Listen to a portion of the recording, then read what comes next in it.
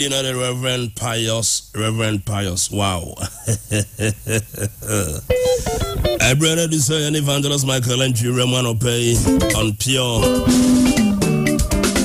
95.7.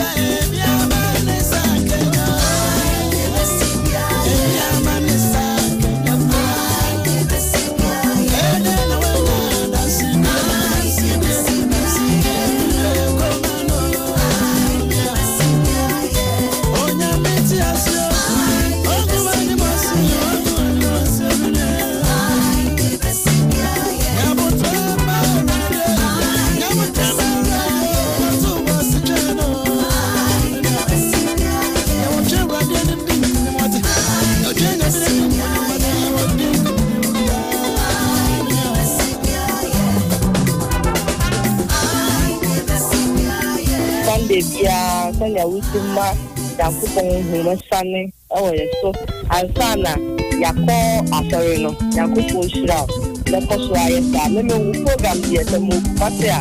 I don't miss your program. Almost every Sunday, the field program is there. Why I did that? Shroud by Honorable Francis Watson Mensa.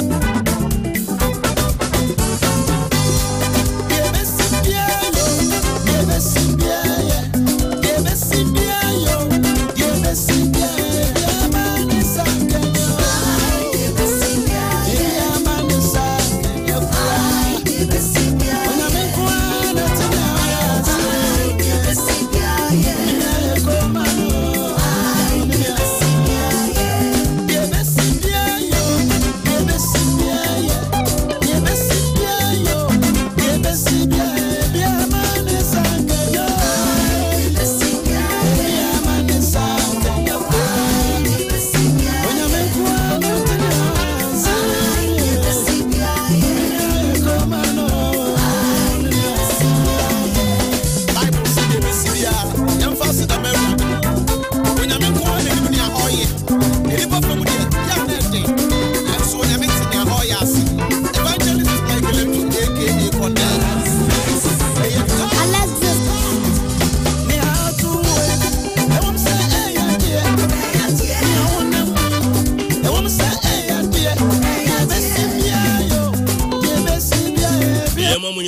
Aqua Babio Emra this session, this edition.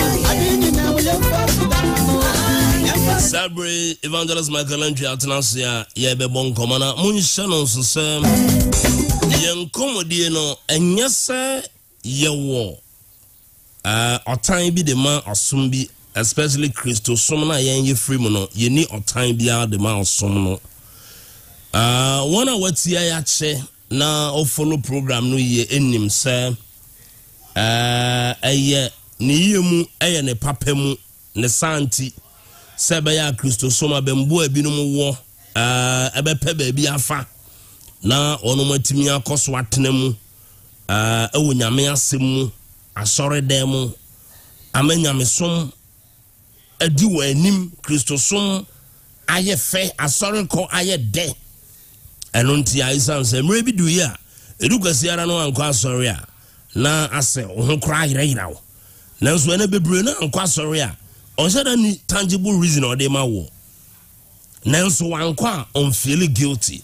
Ohun se oni phobia we rade ho. Esan say ni okohu asore ho no. Ya na bebre na ya tete bi kasafa sikasa me bi kasafa the unfairness ni ema bi we koso a omutimi hu se ase no kwarede bi ni adinim, you know. Na yenso yen sore na duro ye no mo kasa se error se wo nchirechire bi ni nchiremu bi e dia church members a amen na raise a lot of heat ene nchinyawahwe bebre no ya be chirechire na amen ne yenya ntiase wo Kristo ho na yakọ asori bio eji se wunyanya wadwen se wo kọ asori na mesrew boabo ho na sabre ya sikwan so nakọ na hia dan mu de hia dan mu kọ hia dan mu wura ewo nsunsanso pa edema nipa brabo de sie bia ma wo kon na soro bio ya rekindle ya revitalize se ma konsa no na chase ko na no man bi ma me na semo a sawasame bo ameba mo ati na ahomete ma yen ready oma ye crowd na omo live a omo he sabre no Osei Boatin gift to say good morning, Alexis and CONDEMN. We are waiting for you. Nana Machi from Canada. I say good morning. Okay, wait from UK. I'm watching live from UK. Much love to you guys. God bless you. Eunice Quatin. Good morning, Alexis, the Godson and CONDEMN live app. Say good morning. This is from Canada, Alexis. I'm watching you live. Danso Stephen. Good morning to you, my bro, big bro. I'm watching you live from Düsseldorf, Germany. Thank you very much for watching us this morning. Stella Amponsa says, good morning, Alexis and CONDEMN. Watching you live from Hamburg. Danso Stephen, again, are you? You are doing great, my good brother, Alexis. Okay, thanks as well, my bro. You're also doing amazing. Well, Samuel Ntiamwa, good morning. I'm watching you live from Italy. May I imagine say baby or free my Bobby Bra, remember in Judy, I mean spelling mamo. CIVETA. Okay. LOVA. Oh, turnover na dey meet to me. Dey kan media gram wa yin. Hallelujah. Apia Kusi Eric. Good morning, my brother. I'm watching you live from Hamburg, Germany. Nana Mankwam. I'm feeling blessed this morning for hearing your voice, Alexis. Okay, thank you very much. We bless the Lord for that. Charlotte Hansen Ade. Peace be unto you from London. Thank you, Stella Mponsa. My family and I are watching you live before we even go to church. CONDEMN, we are waiting for you and Alexis. We're waiting to hear a good topic to be discussed this morning on the show. And I'm Tweaa. Good morning, family and friends. And I'm reading messages no partner, man of God and realm, because Yana for live chat to read the messages, but we don't even read. We ostracize sometimes, and I think we're guilty. I will say yes, you acknowledge my presence and bibiano. Good morning, family and friends. We are waiting. This is also from Dida Akoto. Good morning, Sammy. Good morning, and we so Osei Boatin Gifty. I have been waiting. I'm in UAE. Please, I'm ready. Beatrice Apia, watching you live from USA, Pennsylvania. Johnson to 4 watching you live from Paris. Patient Boatin says good morning Alexis, I'm watching you live from Amsterdam. And Oberku first, good morning, I'm watching you live from Koforidua Eastern region. Thank you very much Oberku. Safety Protector, good morning, I'm watching you live from Mexico. Keep the good work doing. Alexis, I hardly hear you on Shemikawa program. Why have you quit? Nice. Oh, you follow up. I mean, quit. 1-to-1 to be nice and saying, yeah, na emami to 2 kwame tani ha ukwada. Bedenche, yebeshe asiye na yako na niyama atumi yako yie. Again, let's enjoy this one from Evangelist Michael Entry. We are about to start it.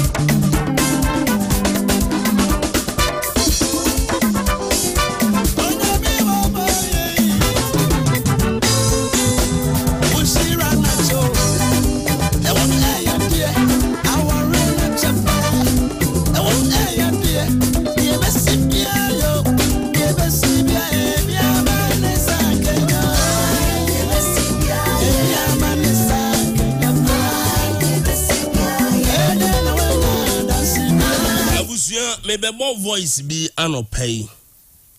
Na I am say nkrofo abufumi. Yenu anoma wa mekum ono wa bu akwa tonsu tek offenso temper. Sofia ya mamu nyina akwa ba. Mo amubufumi wansem bi ho ene. Obi aye voice note bi abrame. Na abufuo ni nyina bi kire se etobre bi Evangelist Michael Entry kan samno a se de besi bi aye twagui ase wura mitirimu na nyom ni wura mitirimu am se ne de no na ama me wura fi me ho se nsem na wo kan eye poti a obi anim no mefo ane so na me gina chinye ntimi nyai na anye sa nsem bi e wo ho ni obi nsem bi so me ba mo chon se oya asafo nyame asafo nyame asore dan biara asore mpanimfo ewomu asofo da no se mu tie ya no pai ya voice ami bebo yi se mo tesa amon sesa because mama ebre Kyei betimi abetena ha bonyum ne ya sori ko kasa bi anim. Evangelist Michael ntini bread bi so okoya sori. Awurade nti odasafo ano. Ensu ye nyina ye kon bedo Kristo ne ye bekwa sori wona ya wo mu onwinwi. Eni besa kan sori kro hunti eni ete anopai. Dr. Augustine Kwaku Otiama kwan say Godson kosiara no pa church bells monchreche. Ye wa sori da mu ne no wo kasa yo ye die na sori ya ne no wo ye. Samuye asafu na munim say voice ami bebo samuye sa munjai na mutu ni bas ntidua. Bright Bedu, I say good morning, watching you live from Paris, France. Cosmos Fufie, happy Sunday to you all. Sebastian Owusu answer, I'm watching you live from Kumasi Kropo. God bless you, my nephew, CONDEMN, and the godson, Amoako, aka Gejri. I am young as a manco. Oh, okay. Menana catch. And if you come best will be at me and one fast on there. And I know when you because any Sofo baby menana last born. Oh, and there's a few pa. Oh, menana last born. No Bible school, so on the family. On the treat me school fees in our Savastin who's answer. Yeah. Okay. If any catchy. Aye. Take me the ones that we have say as an my no for catchy. Oh, okay. Friend. Oh, okay. Oh, okay. Yes, Antoine. Otom Pabwa. Okay. Pabwa Kwabijanti. See, I'm really enjoying the music. Oh, okay. Okay. Kisi Wamoni guys, God bless you, the godson. God bless you so much. Indeed, I love your voice. We are live on CTV Ghana and also the Godson TV, Pure FM TV on Facebook. I'm Alexis, the godson. I don't pay. Ejano anoye den yenkotie voice note we will be able for the bam so yenti nchechemu ya baby roman yesu ade. Have a wonderful Sunday morning. Yenyina yemfire so Big Joe SWAT. Oh yeah. Big Joe. Chief Inspector for Munyina just Nyamisha 27th na birthday birthday, yes. No say unto me for a promoni papa no in fact. Yes. The one musiboni dino. No many yes. Police power with dinner year. Money munyam no son. Me ba my dinner Chief Inspector Elder Ofori. Yes. Belated one and also it is going out to you the Joe and Jew family or him either JK upon Eradin Shramina. Yentie Wimra Mr. Sabwaje Mama Doris. God bless you. Krum hai ding. Kyei du munyina. Kyei du nyamishrano. Papa. Kyei du gasuvin nyamishrano. Oji nso. No pay UK nyamishrano oji pa. Oji so ane mo nkomo yentimi mo. Sister Doris no ne. Just frampon me akasa mama Stella nyamishrano so munyina. Chama yenti na afi. Awo aka 31 minutes nti. Say nyame na ma. Oh me na unti mam. Na me ya de. But still they say de. And yaka Oma Jatum say 8:30 ne masori nti me enyamia ene de enya was Sofo ene de me mum na mafamre ye mum no me ba he no me di ha be 30 minutes na unya mai ti yeti no so mfrim se yanka ye be kan so ani akirikirim esa na manfo ye funu yo moya nza asem de obeti no ante ase no enwa atale he me ne nipa me nu atale mission se ja atale kitu abi mo bianca was me venga satale be no de bai me ana me ore Brazil TV Ghana o mo hwe program no CTV Ghana we ya de de bre me ni bia e friend say Mr. Body aha de on say say ozo nim me ho nti o totally fra bro chira bre me say o de ba sa na me hye no so o mo bai say o ka so o mo ma na o mo ntona ha ma on hye hwe a o mo nti ase no mo de aba ti say o de ba say de o de ba no a say de sense ma mo tuo mu no ne ade no sa no ma he de aba TV no so no wa hu na de abeda na am de abeda wase mpabo anso a me ba me mo de atome na ase na wa hwe ba wa pe ya o bra o kan bibi o mo nti ase pabo o bra ma bra pabo go bra pabo ho o fa akoto bre me mpabo de so mu kura no so still na so so o bre twa ho kwa ha na wo fa kafra nana kafra yengo dimra good morning. And sir, Adom. And I'm on fire, and a young Bible will be out here. But you're unimida. A friend Sofo James. May your number you me papa condemn my you. I'm saying, me follow my programs, but said, told that me papa cousin be a yana. But when I say, oh, Janet in Yakakra. Now, no pay me, person, me can be na. Medicine won't say, the more yan monco swara na montocoso, na monye.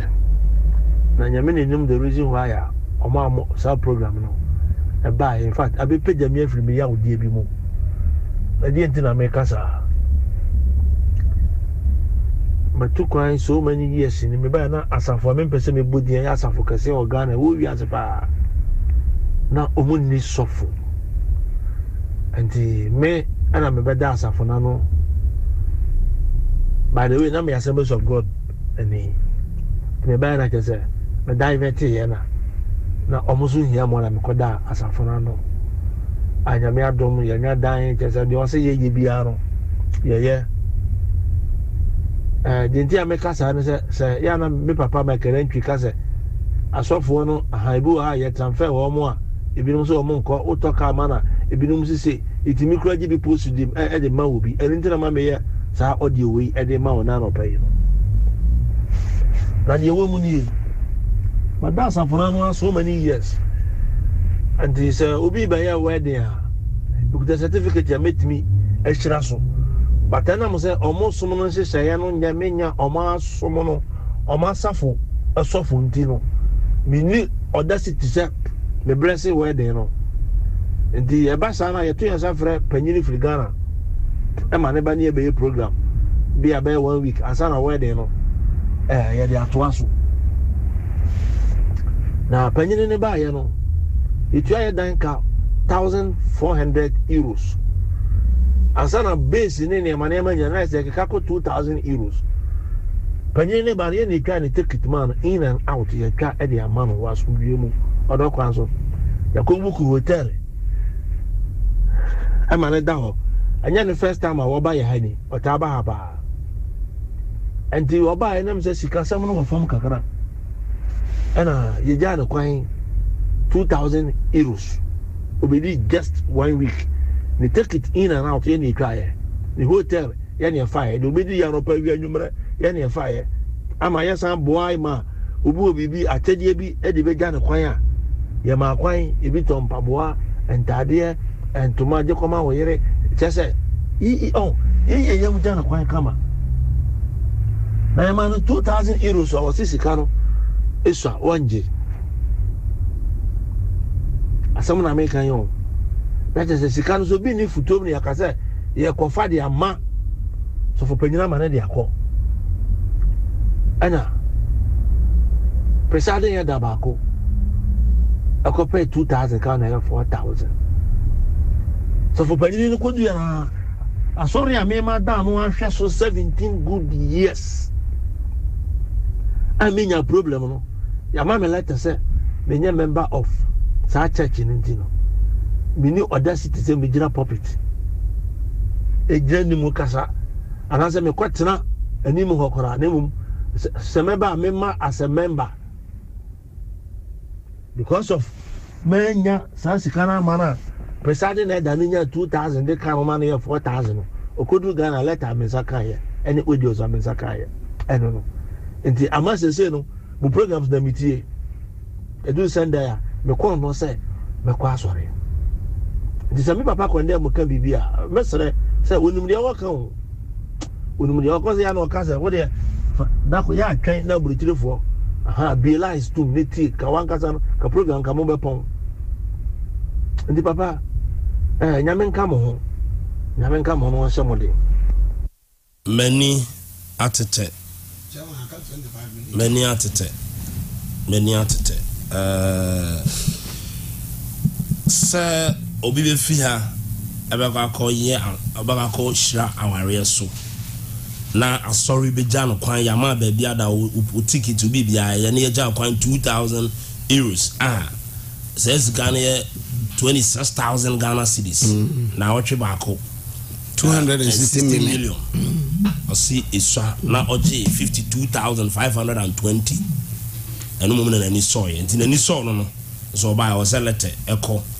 Na ye ni fi on e kai ni say Ukraina Assemblies of God ni nti o nkyerɛkyerɛ na ne ha no o mse wada asafo na no for 17 years but ye ntimi na wonso ni nyina ye sikasem enti na se etesa se ni ebesum nyame a ese o se ne konkran no okay na sem na enti nsam na wo ka no we mu ya niam etimi si wa sorry chairman what be me mic no aka 24 minutes esim me da say ma me chat phone ya phone nyina na en kan trom say en the program no was live the bc bi aye sing along enche be friends ki ko gidi pa za obe download am say baby o mo de ayi di aba YouTube music e ho na bi o sisi a obetumi episode TV YouTube music de kwa obetumi nya bi ati kama program no me come so mo hwe no CTV Ghana na say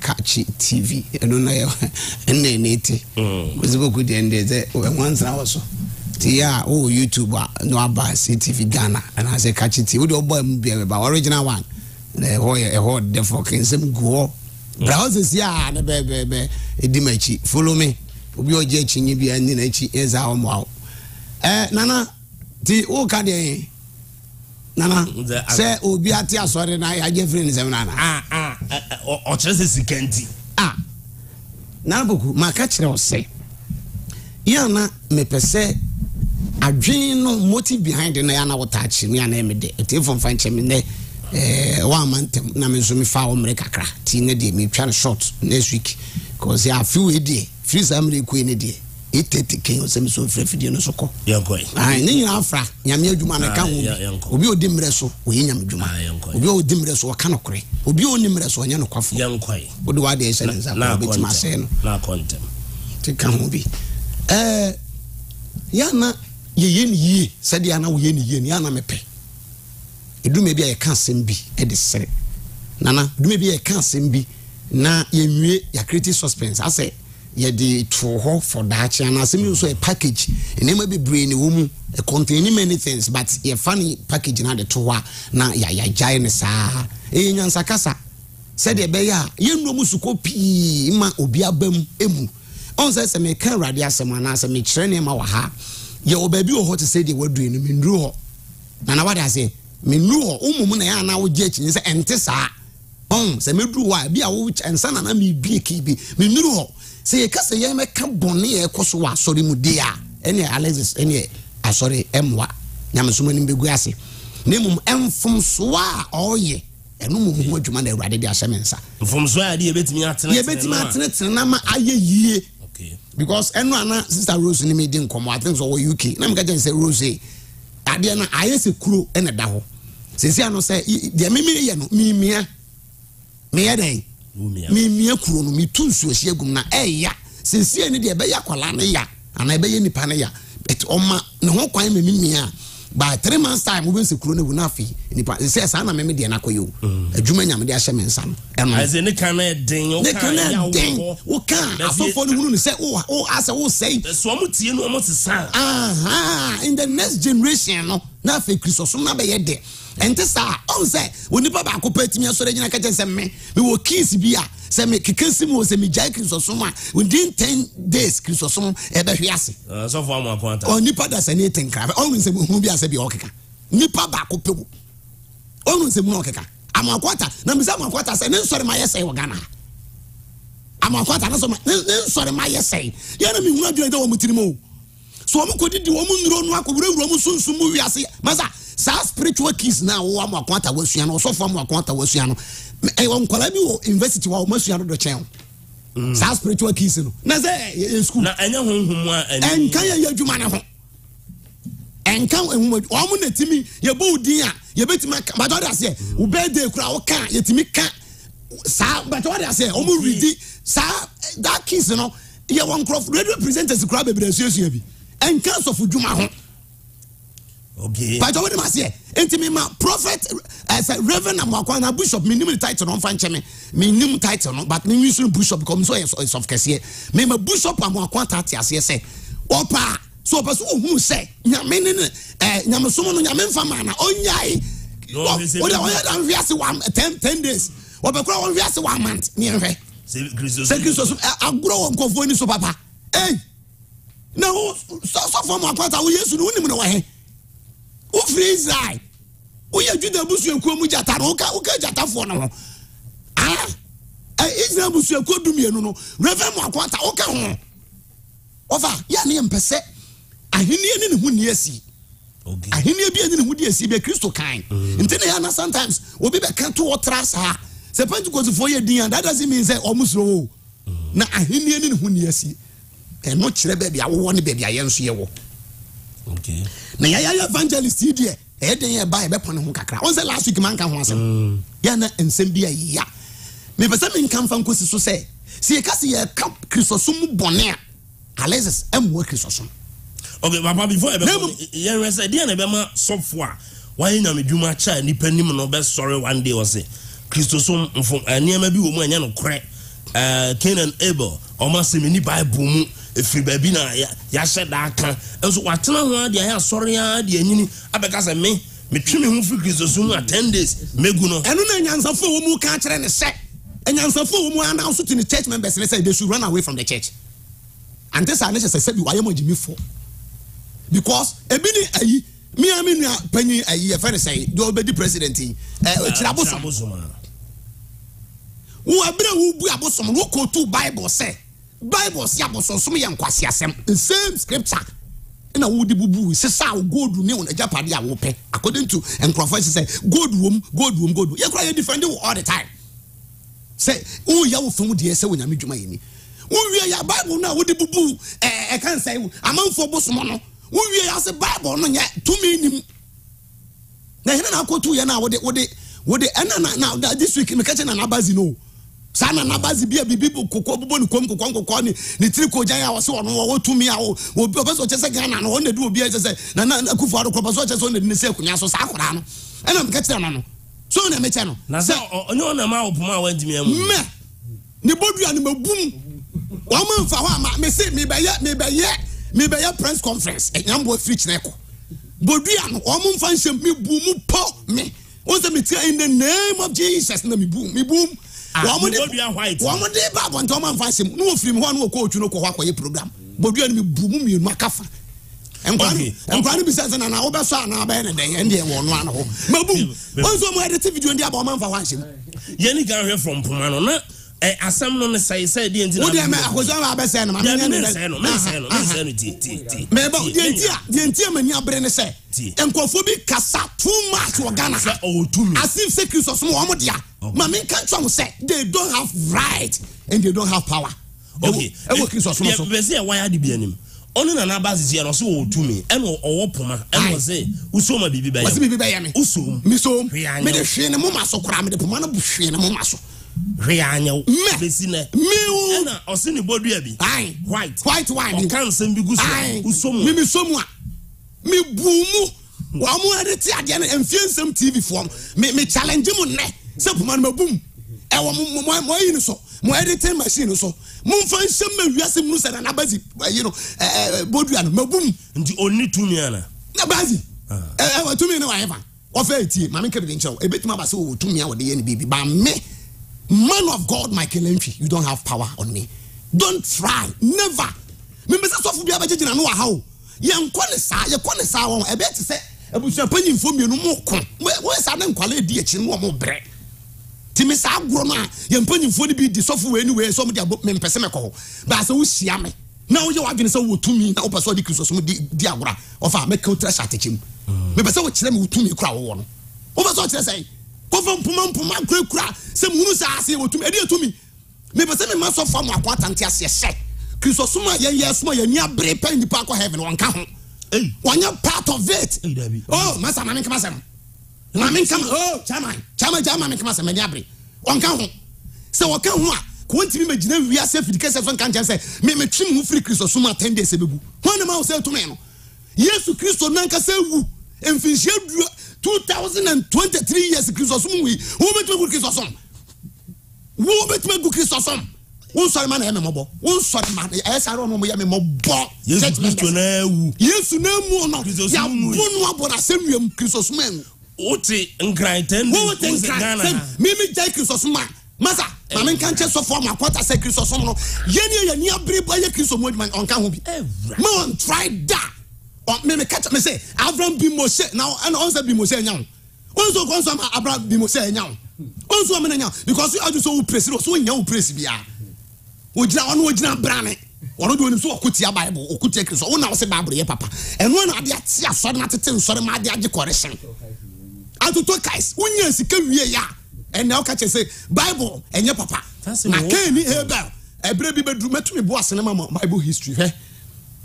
Bible never hon and contradicting who Bible never contradicting who because the Bible contradicting who ni wakeka na eya botre on say me say me sit no me giramu ma Kristo ewe ebremu say de Kristo kan ye nipa mpo ante ase na me kire mo me nipa ate ase mfiri ma ho odem say de ode ma me fa because me total illiterate man ko school de Kristo ye ma na ye nwanwan no sa na ye Peter no say me sua ngoma university e bia nka be kenke because me sua ngoma kra na me de beka but me ye papa hwia kwa me sua ngoma da It was dance as a quana or casano, be free or so, and a cassachan on swaka.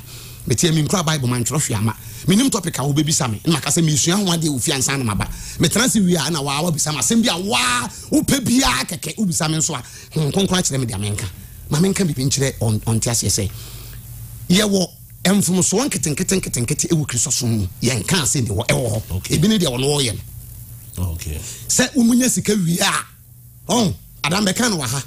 Obi boy dwamanya preaching fa dwama but o sachire wie no ware a na afi no ha se preaching fa dwama okay but what ma say enti ade wo mo so mo hye no nso no ye wura kene de Japan wonye Sofo but oba o reverend for Atta so dem oje mic no o nsem o kan o koyen papa o su bempa o preach o timi kasa ya ka che o say I'm a more than prophet awo waso de tieni yo nyame asem nya Sofo ne kanya nyame asem o nyame asem ada enye Sofo ne kanya nyame asem o na ALEXIS mama ka bibi nkyira o ma me nyansani na futuo ene Bible ma asem ye pe wawofo futuo wawofo ma me nyansani papa nyansani na num asem ene tro konkon ye pe difference bi ene ntina mama ka bibi nkyira ntina traditional marriage etimi control Ghana with that Bible and so mine ye that doesn't mean say Bible need to me. Bible is not powerless.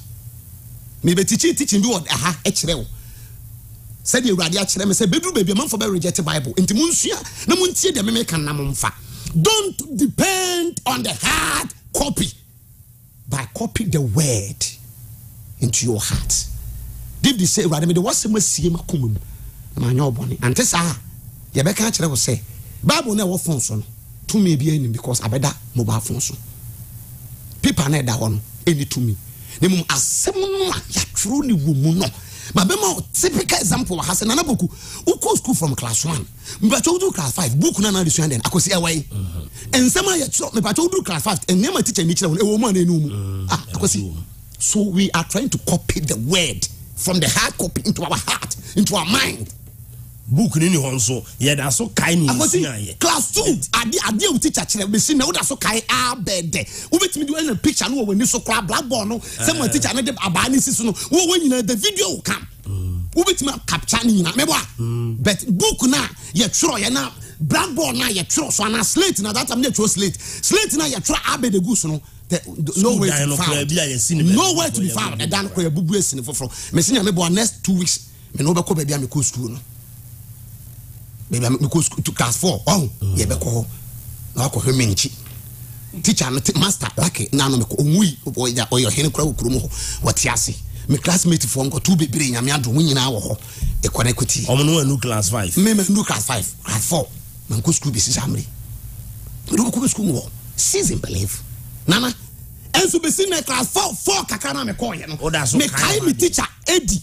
And I teacher at the out and teacher mensa because na yen ka kwa Michael woni me say o teacher be na aka na teacher mensa no so wala go obu kwala teacher obu kwala de masa wu kura de busa wa be kan ni. But book na e kire me ABCD wo mu no Somebody eko ashe ayra. Nenso me kai A B C. Enti nyame asem na wo tworo kunkunmu no. Yemfa yentun sem ni nwura ni pemu. Obi o follow me Michael Entry bia now. When you cry, what topic mako be 2030. I'm a born to Fabia to nothing. Okay, say. Also for my topic is say. And say ni pahun ko yenya me adoye. Na nyame wo hia hwe. Independent hiamoa. Enti de wo kan ekere say ye Christopher no. Enza say yekuta Bible no ne ho asem awom. Awasa asem no yenim dada. Abra Bible ni hokwana. Awasa asem no yenama. Ene kwesi da ye kor no also for biem na okenkan no. De wode ma wo yi free fabra wu mu fabra. Enti na so de bebre wo wa ye say last week a day na yesua ye. So obi akwasoro be 40 years but Bible na on tim asem ba kokrase. On to go to any one quotation. On to mean say Pastor Jim time no. Yesua nyame asem kan say. No. De bia no fofra eba no wuti. Enye sa. Se man hwe ya. Ebre na asofo mo akwata no mani abra. Wo mo se Bible no fa so ani so no. Ene enche. Bible no kra na bia ebe yira firi wiase. Enti samre no ebeka henefo. Ebeka wona wode asem na sie won kuma. Na ma menwie ni sei na menko umene yin so now. Nana akosipoku Alexis the Godson. Announcement na me ya kire wiase. Abraham Bimoshe was for also for Atta no those pastors are omugina say Bible we say and I say as one more also more fight against Christians. Catch on say me Michael Entry so my late. Esi wo machi. Christo nim say on beba. Into we na sorry yansa no mo ba. Catch on so far my quantum kan say Bantima Church of Pentecost. Omo nko ano. Omo ye twa mu mienu kwa na sorry no nyafa.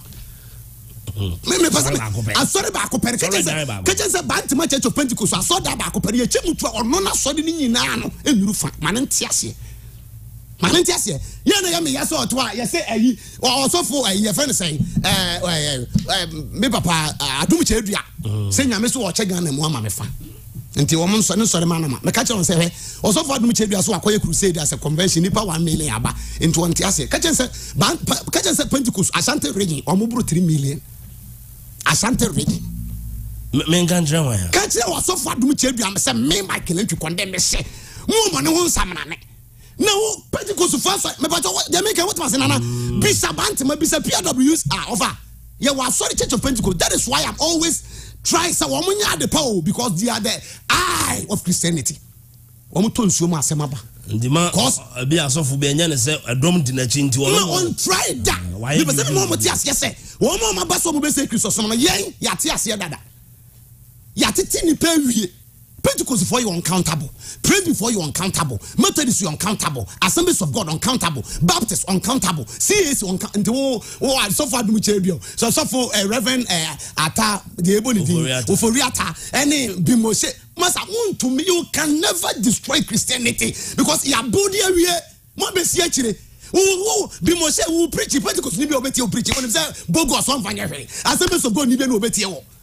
Ti nyame ma no ho. Aja nyame ka che Elijah say I have 7,000 prophets on the land. Na Elijah ni mu da say nyame wo adifo odu kura wo mate so no. Let him say papa Adom Chedua mu dia mo kan gra members na mo ba ya wo kan no e be a Methodist for e be a Pentecost. Na me say eh dey na me papa friend say prophet prophet ajamasu Prophet Francis Kwatebofu. We cry no say musulman de. Eh dey na Prophet Francis Kwatin say afedi asori no wonye biem why e kire say ne nsori mani bia ko sofo ayi ho Adom Chedua ho nti say Prophet Adom Chedua ayi Prophet Francis Kwatin say nkire ne nyina achi nyame instant miracle instant healing obi ne nyina achi na se so nkofo antena se no madwane aba wo sofo Adom Chedua wa so hu say saa na won so be free won so sofo Adom Chedua akọ asori foforo e mani nya wo de me ade na ba ya na ha me papa Francis Kwatin ho ni say who started at sorry Pentecost for boom no mo de America omo ba na waje wo mo wo ye bi asofo na to ka ma bi me na adu atanto ma se set ya no ewia bo members na de ya wo di microphone members na ya wo de na wo de wo bi fi wo de mu ko ba bi anu de wo mu e ma na e pa chew papa e ma na e pa chew chama ye de akrobato mu be kwa mbeba na etim so kura ewia se we mu tena emfro wo da ono kwafo mre ewia se we mu tena Opose be ka se Ghana for Pentecost. Yes, na nso wono kwafo nipa nyina be kɔ butantim na da so tim ho. Se meti ano. If you say me de no kure ena ma me nsɔre ma. Me mfa obia me ma obia mfa ne ho nto me so say me odifo ema no na me nyame ma no. Never. Enti o TV ho abehu say o church members ni bi e wa asɔre bi ma omba obey om dey. Oh say wa asɔre bi a wɔ ne mra. Ti wu bi say omba obey om dey a me hunu ni ameka.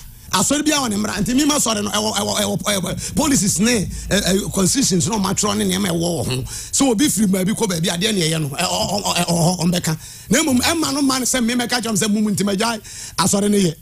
Obi a wo wiase bi asɔre bi a osofo bi e tina asɔre o the Pentecost for members na etie. What the praise before na etie. What the Roman for na etie. O si Roman for enye papa no wo munyina bo na dachi asɔre foforo bi nso beba.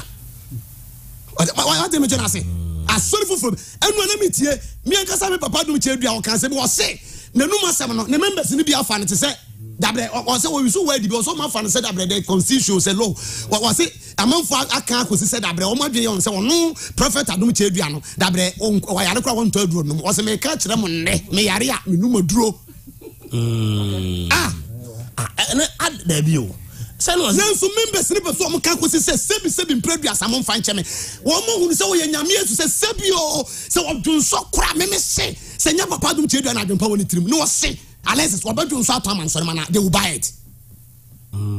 They have taken us as God. That is what we use to Adom. Just nyame. Adom nyame. Yes. Okay. Cause Adom nyame din dada. Strategically no, omo dey ato onipa no so. This is why omo ni so yi. Nyame. That is how they see him. Me na me catch now. Na omo ntwen. Said ye oponko ni bodua answer ni sisi achi no. Saa na konfo a de kokom nso beje mato. What do you say? Me bra obi nim no timi dane wo.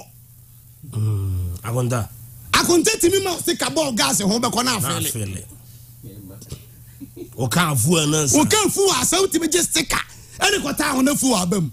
Passport mpaboa mu timi yi. Na dey afro aeroplane na dey kwa brochiri. Na akonta do so wanye offering. Akonta ebesem ago a. Akade abiem. Akwam Pai live mutimi gina Metro TV. Every sato obavu so ho ano anyem. Immediate to the she say at 1/4. Immediate here for say when Pai live start here any TV3 the owu ye okatachi afrifa any apreku man daughter unim say apreku evangelist now was a Bible reader. So we can say me na ken kama apreku me ne Frank o kon kan am se me nko na Frank ne koy na media man could be na metram baby na samre no masa akosa preku miracle akosa preku ye nkan no kwakwa preku ye no ye bi na dia mo ye ayi o so fa dum che dia we so de o wa ho enso preku be wu no obro da getem mo se ne man so se no so fa pa life aton na so da ma grada dia o so ko da na wo dwene se nipa na me kasa se ya na me ya se de wono no wonni mu twiro na ho konkron ni so won tinyame asem no no hunu ni se o take obi o mobo de bia na me ka cha se wo entokwa we yanko we alarm no ai chese time so no ai se asa na o ma ye na ma me ti abo me chese me wi yanko ya mobo so ena masa de 10 minutes asa che unte no so bebo eno de body a ne chese atemu da na so eno nya ho we bi enti nana enshira na o se wo betre TV ho no hu se CONDEMN wo so no ka no kra o kan e de adwene ho ye emumi sebi ni pa bonefo me ntake wo sofo but ko dwene ho ko dwene o dwene se nipa dwene na se ene obi se wonya sori biem because of se na sori ba ko pie ba bi dia ene na dwene ho ye na nyame ma na ye ba ko fo dia da bi se ne de wa cheche sorry no meko one na meko go heaven ono ajakwati oso ne meko on ti mentra habiem to ojom ho akọ heaven na heaven na nkasa ne ana obi ka ba na me ka bi ncha eno ana me ka chi misha isi ni ama na me ka bi ncha na ka cho se onipa bia sofu bia wate asori a heaven no o yem fom so kese enkase ni ho ni mo mame nchire wade panifo si firi ne ekono ne ekosa abrabo sanity that's what I say say would the moment habetia sorry no would heaven be your priority no church members no be disrespect to asori akabia we yes. That is why a prophet Adom chedu ansori man this jumana, because one woman who say what the no forest you said no afu forest no one any juma say ono de kon fresh no be kasa kire wo enti ama members ni hu ne say wo ye sonko wo wias because they be on heaven anything come but me catch any praise so omoboa oh nana poku ya nko ho ye hu adwuma sa entam ko so ho nye wo field so munyina mo ya yerama munyina mo ya yerama enu so betwam o mampanyini akufo ado kasa me wure mfida no wo se we nso e betwam me dekwa covid-19 bae no o kasa no de wi o se we nso empire way ene no smas way of adweno untimi ntaka nature untimi teach nature untimi change nature da Reverend Abraham na semo me wure mfida no o se se nyame aye wi ase no manenye saa unchu mutande betini ye pe you can change it ewi ade nyanchi wo ye de ade besa wo so moja ka soro ka fom ade besa ade nyasa over wo ye de ade beche enti date wa shesa wo de be ye bibi no aye wo say me wedding day 21 wedding day over wo ye de ya beso enya so no pape wo so say wedding e betwam ene galazi awari ama twam mu wa wo kra ma fe obisand won ka wedding ho asem bia over obe war wedding pressure enso na nya hono no de wo ye den eni beti bunyami o respect nyame enti say enso hono ya na nya di awurade ahono no dada se nature nyame na ahono nsuo no na wonipa na ahono no de a otwu mu tan e besate nti so ye sofo na okodi oduro bi ana wonya otumi bi firi ba bi na wo de hye ase ye nsenkyerene na susu kasa na wo ye den rolling sam ye frɛ sofo bi odifo agiman tama wonpanyi rolling si di ade no mo na wo won kan obi sofo bi ani ho a wo mo deda mo ye nya obi anya nuru sofo agiman wo mo nya nuru ho ba bi a woni mo sofo wusu tabiri what renga na so opro yansa no wo wono no odore mo a nso no onwi odore mo a over when mu de sa agro no mu die we mu de na mo ye o mu pa ade ahwe no mu pa bi ahwe ye wadifo abasase so kwa Ghana ha nye we mu kra yonko ne wo mo be so wusu tabiri dore mo a ansa no wo o kasa nso ne mo wo ne paduam offer don't try enso to me ni hwe na nyame se wati ya ne se wati why white bibi afrem enti se u ba ye ne won fa kwantre ne no so na wo di dian akwankyere wodo ena me na me yesei ena susumu wiase ena akwankyere ne di adwuma ena sofu bi sori a sa akwankyere nge munyina eyeyafunu eyani bre ekoma de mo ache ena obi aso won sa na wodo akọ ba bi na akwaji tumi kakra ma wo se ekase ebeye bi anke ka abeto ye ho se ekase ebeye bi anka ba duro no so ka ba na nke ye ho because mumu bebre yesi mu ja me preach 25 years enso me ni anniversary sike wa no na abo no akwezi bogu me ni anniversary me preach 25 years me say me kan ebra me kan nyame asem aye tafo church of Pentecost ni be wo tie me bia no wo be kaya tafo ebra na elder James presiding elder James o mo ntitim film no mo fa sa tam na me kan nyame asem over Sabanti ma church of Pentecost be kaya that time was a son now youth craft na madru youth on say hona dos ntie chichem ya wanketo ane sa won panifo kakra ebra okonfo panyi de ne bosom free se hwiba Sabanti ma Pentecost say yen hye no na me boko na me kanya me asem sa brena mutumi nya obi o konfo se masachra me ame de nyama baso masa o de nyama ni nyina na me ka se oba ye pon sori a ye go fa so your friends won fa ne botum no mra me ni so okofa ayi bi akokwa politin bag tuntum no mienu politin bag de ko biom no mienu na say na bosom no wo mo wai o so mo shem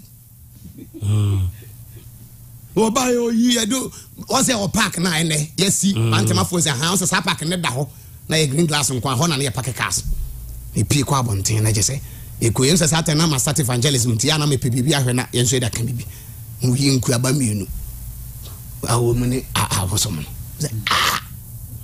na hwe me ma ni mani mpa o mo di Africa free say wi abekumase a Omonya ho asaba so de mo amia ya sori apon.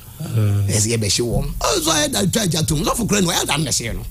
Bompa ye ma konfu ma. Enne menim de wo ye wo Church of Pentecost. Me pesa me mo monte ase se. Ye nya na ne ye be hye ase o. Me am papa Adom Kyei o start adwo wo sunsun FM chama ne bo. Me nom. Wonkoa ne adredi age wonkoa e. Ankona mboafo e. De adredi age wonkoa e.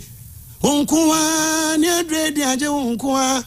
Oh my God na nyame de adredi age wonkoa. Me manager na record the Galaxy oni bisa ebesi ne papa Adom Kyei dua me nom no de aye program. Oh amrado katachi. Amrado Jema broni. One time, me na papa Adom Kyei dua obo ansan wa preach. Onu an de frɛ me de dwom no. Ma nye wan si di besi ne.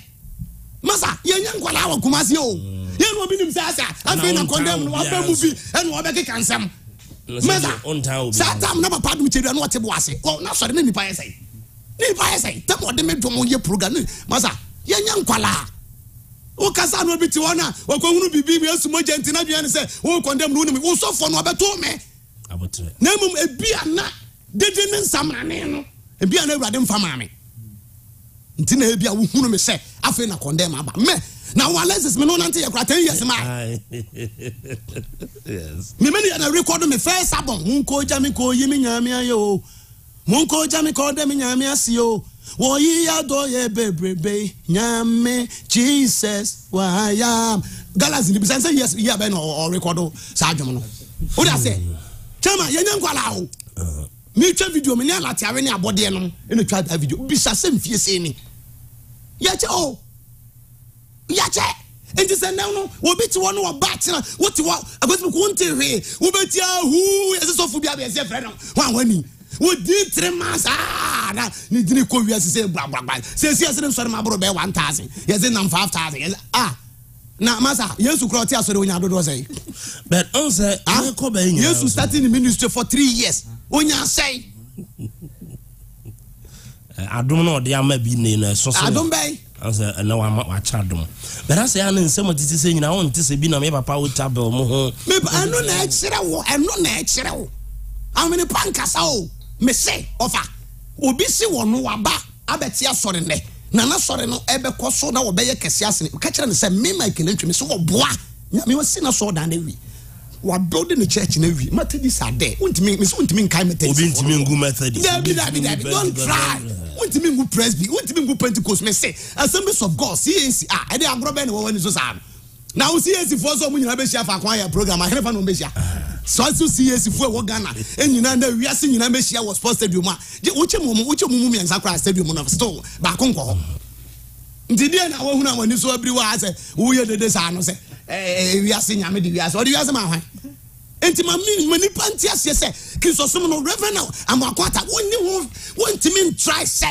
me see Christosom no kwa never what try you won have wo abe try you die because to me ni adwuma to me ni obi ade until na nyame nsem wan fa ma obi ano nkonkron no na hwe na soro so baba ye di si no e papa ya asem o kan ye kire se say so be mute na ma na asem voice note o ye ba ye na kire se ani bre bi ne o hye bi koso e wo sika ho e wo especially mo ama no no nyame nam ne so ati asori na di na be si se obi assemblies ni but we raise ya sorry to say na you say sika binti ye US engineer so akodi sika basically mo di ja atofo kwan no iswa na asori timi gitum say ye hines nchen ade ba ko wo mu ne ana ama aye di ama ye no e sade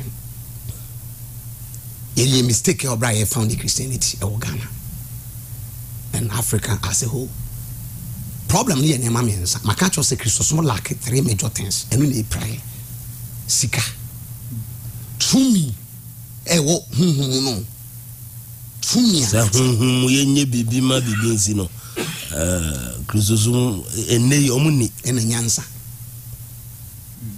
Christosom nim nyansa ana ni nim nyansa ye start Christosom no niam mensa na nsa se ye gya ho na wo se ntempa ye de ka ho found no eye mensa sika tumi nyame mu tumi ena afi nyansa ne mensa no ye ntimi amfa nwuram case ni na ha ne gina.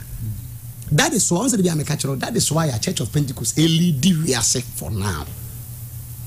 Omune wo tumi na na. Na omune wo tumi because the founder now what ya sorry. On say no ye broni ni ntino na chese sabi. Se wo hwe ya. Na nimdie no. Nyansa making na wo ho. Cause 2 on say lack of education no ABT over papa anymore. But on say BT making because no ye. Before so obey ye in kran wo be bagan na be then so akọ school akwachi. Enti so we ya ohun sika so mfa so. Me kire wade ama Pentecost wadi nka wiase no. CAC a celebrate 10 years be mfie be nsia se nwotwini eno mo ye 10 years. 100 years. How can 10 years? Yeah, sorry, 100 years. Almost celebrate 100 years. 1 century. Omo say ya omo century you know atare no kra nya ade wo. To say omo ne number 160 years now. 160 years. But after the Church of Pentecost, we call 70 years. But they are leading. Why?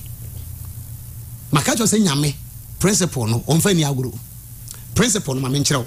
E so ko broni krom a on say broni hwɛ sɛ wo president sɛ wa me aye mmara. E de ba wo mani ma ɔno a wo sɛ mmara no wo make sure sɛ obedi mmara no so pepepepe. Ansa na temamufo nso adi so. E before na ye mmara na ye ho aye dey.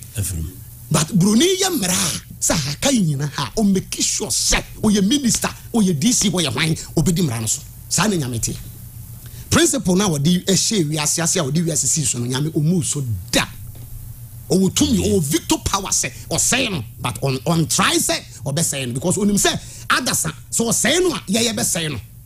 Okay. Enti nyame de wo ye bia wo de principle no na da so ni wiase e de nam wo fa wo sofo a eno an odo nam wo ye wo hena eno an onam wo ye leader bibia wo ye bia eno an odo nam enti se mini padua we no am de abetena ha no yese won konkron na afemi mu kasa all right but se ni padua we ni yare a hon konkron no ontimi mfamu kasa tini ye enti ni padua ne nkon na hon konkron no nso nkon okay kosite ni yo ti se nyame frew no ma otumi no de honhon ma se ene ne nante a ensema kase a meka nyina de mfiri honam efiri honhom no ho na eba nenso honhom no betumi akasa na jesu afa ni padua manum ti wo hia honam enti wo hia honam no ansana wetima ye na dwuma na wo so ye no enti se me ma mfa nyansa mobra na me yare na ma ntima nkwa yare sabia nkonya hoden a kosiere no bedu honhom no wo ho but ye ntime preach wa ha. This is deep. Yeah, this is deep. Yes, and na biti African kosiere no bedu all right honhom no de wonyare but the padua na yare ni ntine honhom no ntumi nkasa Sofo bi daji enwo sare de wo ho oya no wo ho spirit ne wo ho woni mu tworo no bible ahodo nyina bi agufie nanso odaji no you can preach on Sunday nti ode tumi ni ma sa chede se Michael Gia akanyansa wo nso de be control ni padua no wodi die wo so wo hwese dua ni we se medi eya memene da bikodi we ne se fam yam na se bi mi we mu hwe a mentumi nkwa kanyame asem se nyansa no enka honkonkon ho eno ye wo nipa no a na wo de be ye adwuma asa me bompa ya gu awudru so ate ho me no nyansa nim enti honkonkon wo tumi e wo bibia obetimi de waye ena wasama wo nyansa sa ade efe na awudru ye nom poison etia mra so onipa be nom poison ye nom me se anya dai ye nom enti ye nom no that principle no honkonkon gitum se nyame de tumi ni nyina ama but wasama principle se aduru we ye nom onum a obewu onim na wonim se wonim na ono mo a obewu chese wamfa nyansa anya dwuma abanum se sofo bi o ha na se obeko hospital am ehun se okọ hospital as a wo tumi a it depended the one found there nti e ma menyira na abrante na asem ode baaye no abrochire no me pese me ye ni hi mentimi nwe next week ma to aso ama enti me on say last week me ka Pentecost history kakra enti ha no na me de kire say difference between Methodist John Wesley Apostle Adom and then Reverend McKeown. What if a church no the differences no? What if the differences in the way city? Difference and say nipa no said you su eni ni mu de tie no sa na sorry no group no so okay, yes, that is the principle. Said you su te no and was sa na do mu nyina nya John Wesley na was sa won so Apostle Adom power, Reverend McKeown power. But on the Pentecost dinkai enye bia bibio why sika education and afei can say power maka ho asem niam amiensa na me bo so tumi I wo Kristo so mu on say Yesu ka kire sese mo kwa omamu tumi a mo be sayade wamamu tumi a mo tu ahomone wo be nante awowo so enso ntumi nka mo onso ka mo be no wuduro nenso anya mo hwe efise nkofo na mo ko ho ne bi di nro e be gunu enema mo modi abramu nim nenso tumi ni ntimudi a mungu sa tumi ne yelake ene yelake eno no eho church ni nyina alake o mayra no de to sumienu adisu enwomanim se nipa sua nwoma aye krachi ni no e ka Kristo so no eno so ye firim because ye bete say Peter no ye mpapa hwe akwafo ti ye adwen ye say ene say Kristo so no kwa ko school bebra wuntime nso asem ni nyina ne ho ni gina ena afei eye sika money na difference woman say papa Reverend Makeo no oye broni ni onim sika so mfaso eno no osua as administrative no administrative no accountant na bibi sa so wa school akwachiri ena afei onwosra no so buy into obenya niam na miensa na nyina bomu ya adwuma no into was starting am adwuma na a man sase so mudi sika kokko ba no wa reject ntam wa na oje o si bible school wo de nkofo ko o wi school anya tia sore ma no okoda no ntam wa na wonko no ti no okoda no ena apostle ni mum so say o wasa yade no tumi anya me de ma apostle ni no nya bi na Reverend Makeo so dabi and dia wono kwa no wono ya we apostle ni mu de nya me shede yi no South African wona oman African continent anu tumi pa ayaresa come on masa kai yam nipa nan what the 7 days what the way be fa ho sa na wona okro no abin na wosa yade no mo beda na sia me sika kokko wo de ba no akotu bible na kire se tworo ne sedan tini din o me to no so wo de ma kwa nti so mfa nche kwa no sika mo nko wo be so ma hwe ne ye de ko awra ho sam CSC fontan kase na me kan yo okay broni no so de wo de sika ne ba no age no abom pa ya ma no ahira wo de akosi aso dan no de ti bible school no de bi twa Sofo ka asem ni nyina case ni nyina the difference between CSC and Pentecost say nothing asem ni nyina nye nkonkron bi na wo obi so kese che obi ntina Pentecost lead obi eye proper administration okay ba ko yen hihye ba ko yen tutu ye pepepepe be boa ama wonya dachi na ba ko so fa ne say ye go heaven Jesus is coming soon yomo ya dijanye huhudie papa ni mu no ne case nyina no wo ba ko pe say huhudie ne siwani so a me say asase kra wontobi say ewi ase ne ma ya huhudie ne sa ne ma no 1 John chapter 2:15 mamu no wi ase ne me ewi aye mu bi sa ne ma na tiga ye wasase ni so nye ne ma ko bi edi preach ya ma ne boys hu say ehia hwia ne obiti wo mu no so obiti wo mu ne akwa no enti different between ade na ma omo enti say obiti asori a enema me nsa we enu hia say wo ma wasori ko yeti say ye de ye ko heaven nti ejapade bia hu hia obeyam fun so daache de bia na mo ho propra antade ba say o dress fine a say say o ko heaven asema he gan wenu Sofo Francisco ati mi free hu say no share club tea na maintenance unse CCC e baba around so robim people feel say nyame nipa de e wo say suit trouser mat na da ho pampe agobi aminim no trouser mat yellow ni green na ono de just on dey preachy so ne mo obi share jeans no a share foot de bia wa share che bi ni ade a onko heaven mo ma fa wiase obi kura yusuka bia e fa ono so nye what does it sa fun kura be e fi wiase enti Reverend Makeo no bie na what almost start in mission house am Sofo no mission house na sata motorbike ni ade no start ye tom moto ma mo be ko nchire ni ade no enti asori de be hu se asori members ni nyina be hu se Church of Pentecost ehia sika na e de aye missions work tie ne yo e ba wo madwenu enti ono so ma wo hu sa no identify ye no na members ntire se wo ma wo sika kokko wo mo wo japade ne so obi akosesa na ade ne de e ba compounds are sorry the NC way wo de man so obesi dan no so enti ntamo anu wo training nipa enti missions okọ wati asori we wa pa no makoto wo de nipa ko no makoto wo de nipa ko omusi aso dan nkrowa tete wo de ne bi kakra bi no osi awie no to gbangu no set no de ama wo mo afei tumi no America na ya hunkunkuru tumi no na o masere na aba nti wo yale nso owura dem ye bom pa ya pa ne ko nyame asem botim se tumi wom ene afei ne chese wonye sika no nyansa ne ye adwuma onim wo ma na tumi no nso ye adwuma say asori no ekọ so baba even tumi kura ye di nyansa na ya pa na tumi na ngasa na wunya na nyansa nka ho abere da ye adwuma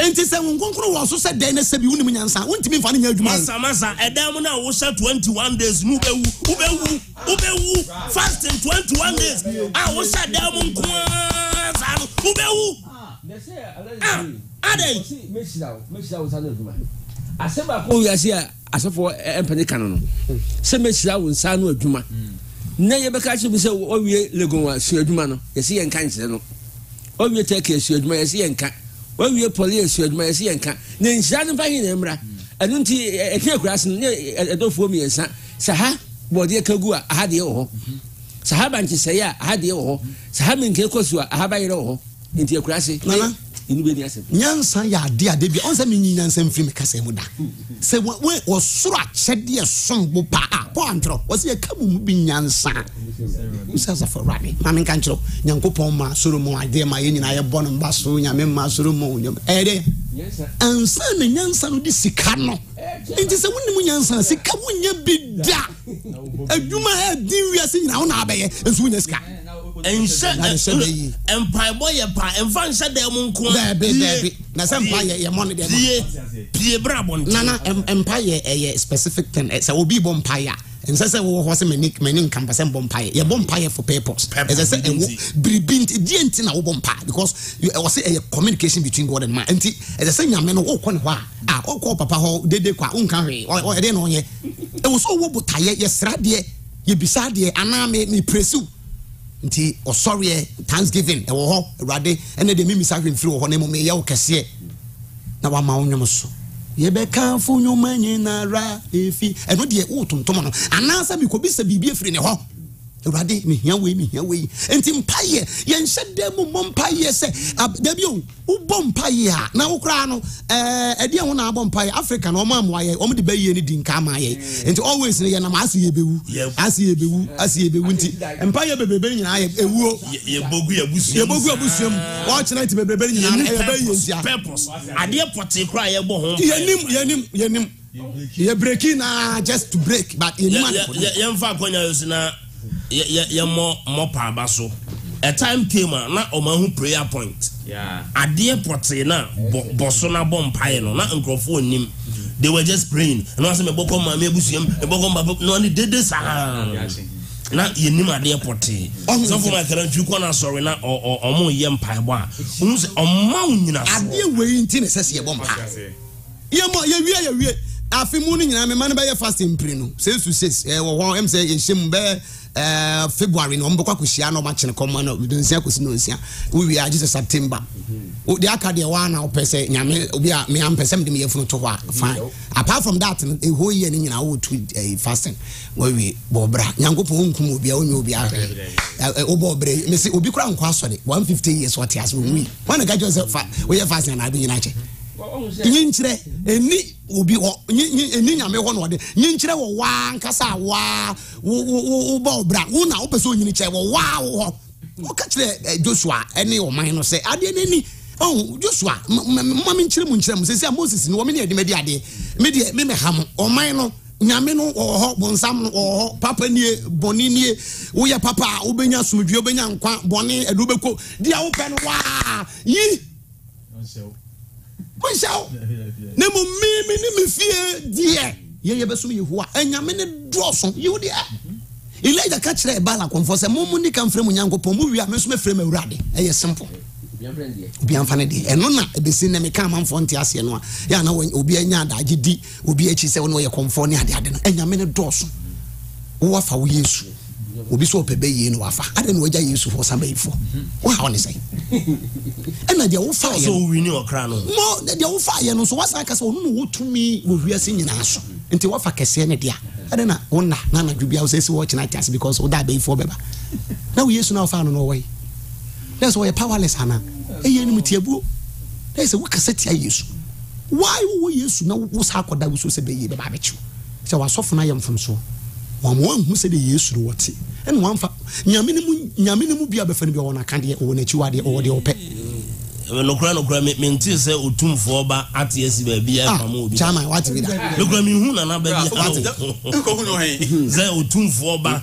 Na asase bi da pechi no wa be no amamo say mfire so what bi da condemn kan sem bi on for say the ordinary dey bonkum na eje o kan sem fa yi hu Pentecost na yi hu once I brought deep for about from the can mekurase o mu si TV ye ma TV no so nsum twon ebi ko to ebi ko ye TV ma ba ko ni fie na o mo som TV esu ana ye ko wo se ato atwene atupo ni wo ya ni nyina akoto ogbonim ana DL Deep Life TV aba eno de o ma o TV yes say COVID buy no mo dey asori no TV so wa hu ya se Deep Life na se o ma TV fanyi ba nka ye fan DL o ko diko answer that DL TV Deep Life chama amenne o mba nka ba yen siamu na NMTV ne so TV ni kwa wo marketing here chama mama nka mi nchira on we litisi the kwanya dey afa so o man tiase enti and the history of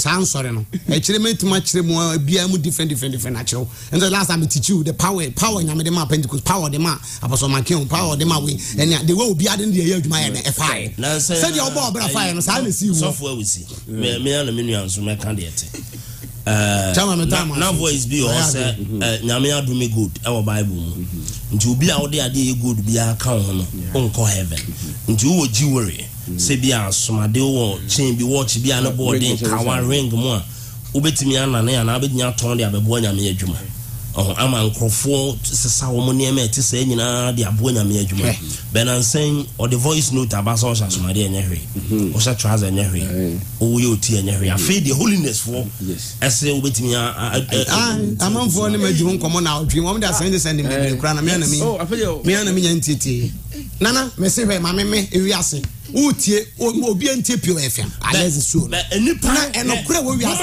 are wo sori akwa na ana kiti na audition about president holiness won't be from Germany and me penkora na sampa so nkora no de mo yo no be ko sayim zade ya almost asomade nkora no be ko sayim no me be bo almost so ALEXIS nkora no asomade no asosu nyame abufushia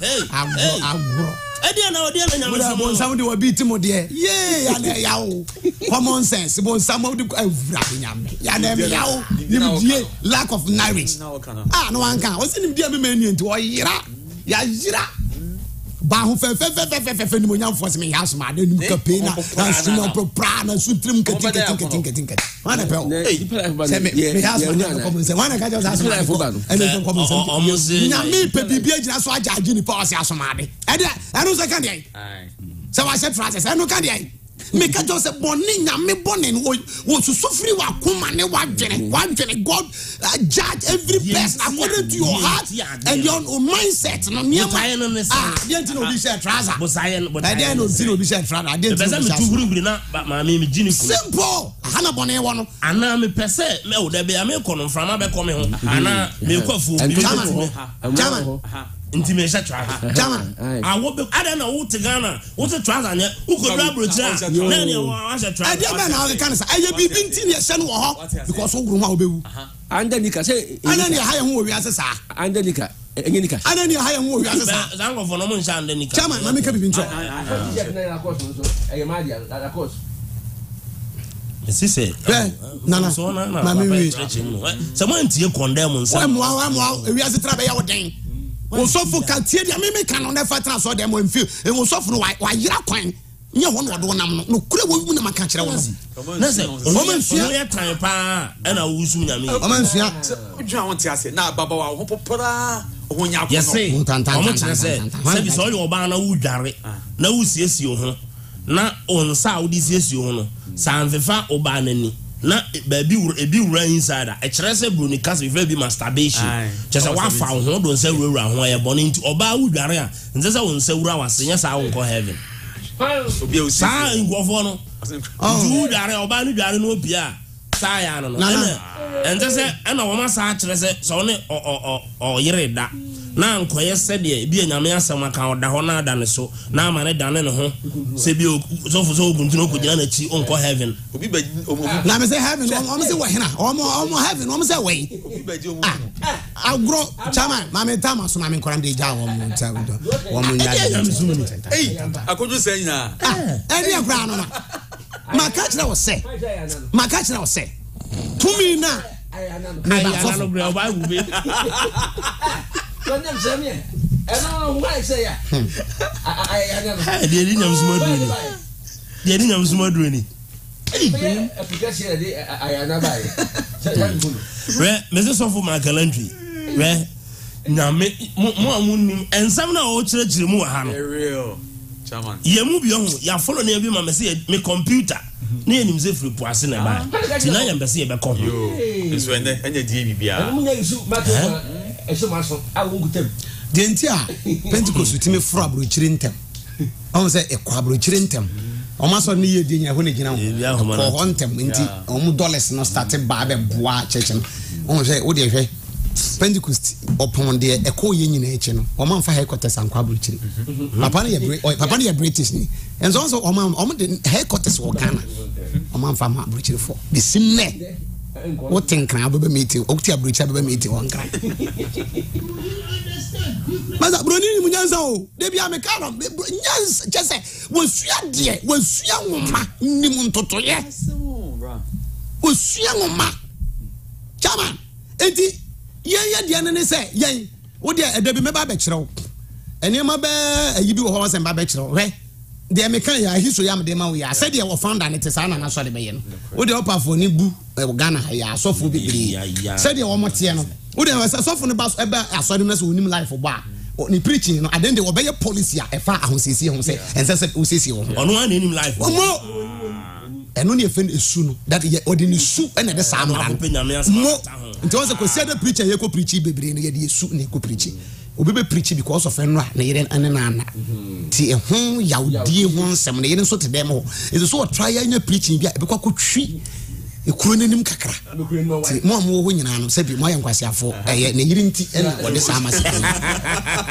nyemu munti no wa mafidi mo obebokutia kakra ti wo so di nyansa wo ye ne yi ano de no kakra be twim na etima boa obi ho nso a se de wo kan elder bi tata no Sofo no fa ha na da no se ni ade nti wo so nso prepare o message ti wo no muti mo amutu nyina muti message mbetima tia mo ntia se da message na no nya yes enu so nya no ba da no de woni masam kra Sofo enti now so obi betia sorry a wo hwe ni su se de wo tia ye wo no te se bia meti wo ye bia de bia ni trinwi sakatu onunum onyini ade a obehuna so de akohwe baburu ba bi no akoyi ba bia Moses anu ni tirimo no no de ho abeto so sem de aye police ndi ye so de no ye nyeti to wo de meje no se de onu hu ni su faaye but what must say Osofo no ayi Islam for say ye once wo munye ade a ye de protect oba say bambo no once wo munye inti omo no adwimu no omo say ama Islam omo develop sa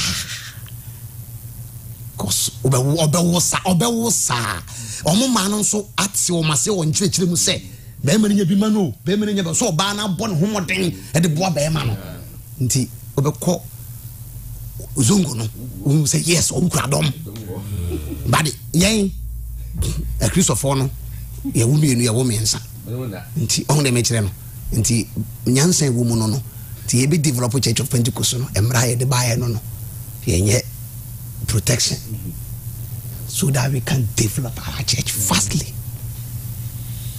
ye pedom gidi boza chama de me ka ja se o kwa sori me be ka cho se ye mo ye ho ban wo hye condom nye wo ye we nye ho na me wo na nso obi kum no Asofo bebrebo mo ho ban ye pese ye doso we need people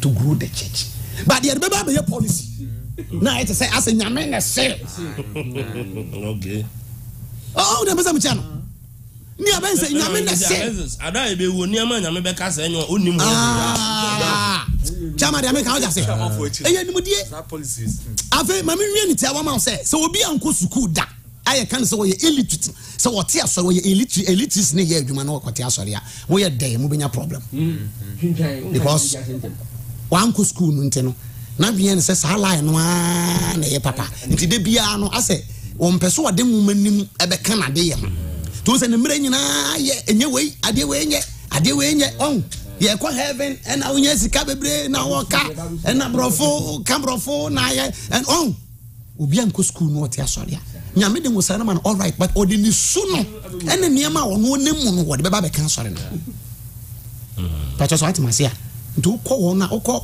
yem papa ota ayi kusibwati papa yes Victor on say wonu obo life o se ne jinsere ne niam abo ne chente on de wa ye na sori nti sa wa ye na sori de make us what masia sa wa ye na sori no o di ase Reverend Makion ehunu say asori na ode abagana no wabagana waba Africa nti oba ne ye nyansafo fast months fire start say what the African culture no and be ye na sori no ti ade ne yo what the African culture no nti ade na broni ebeti asori wo Ghana no wodi dukubo na dukubo bae ahanyansa na waha ne nyame na ka kire Makion say ka kire nsori man so mo duku be say dukubo no bia ofa free Bible eno na Reverend Apostle when you so be ready ya on the main casa na onim nia oka na me Michael Chikin wo me ho na me so me kai ya sem I was my pon na me adu e be to aso de be si bia ye all right me ba me afọ na obi enja wife na won cha ya chia no me manager wife for America obi si me kan wa de kakra o kire se sofo na your friend no owusu tabri no onu nya accident eno wi okay na de opro ye no mo frɛ no osofo comfort damwa okay ndi so be kai bibi sa me that research na mpa comfort damwa osofo comfort damwa yeah osofo no osan ye comfort no osan ye sofo ne ade yeah me that no ye Catholic bishop no ye Catholic bishop me that yini nyina ade abrɛw on se bi wo na che we o ma me bubo mu de nya na asem o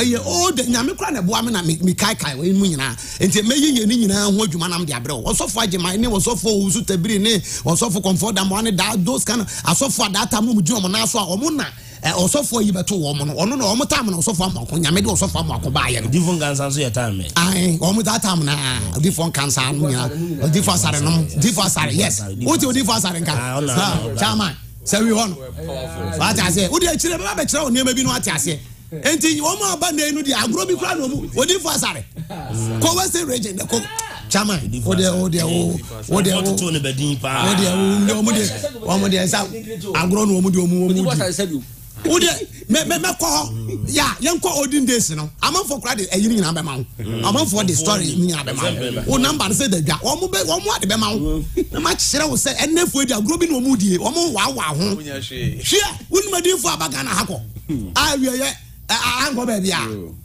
na wo obi timi din sa tumi pass no wanye mo at one by force ewi waton na so da ma ewi waton na so da ma confirm be tre commerce now they want to now it's just me no ani manya power e dey power all right so bolu yes mo ja power power am for the power eso be kasa what na bi ma men kan no kra nkyira wo ma men kan ma men man so mo ntiase se o so fotone ma un kan nya me ma ho tiase you are not a part of Christianity. A business passes our mono or my bemwa, a bimo dear drew be the strategy, be all near draw the answer, psychology, near my baby no make a boom. And all the edge, one can so Christianity, they are not part of it.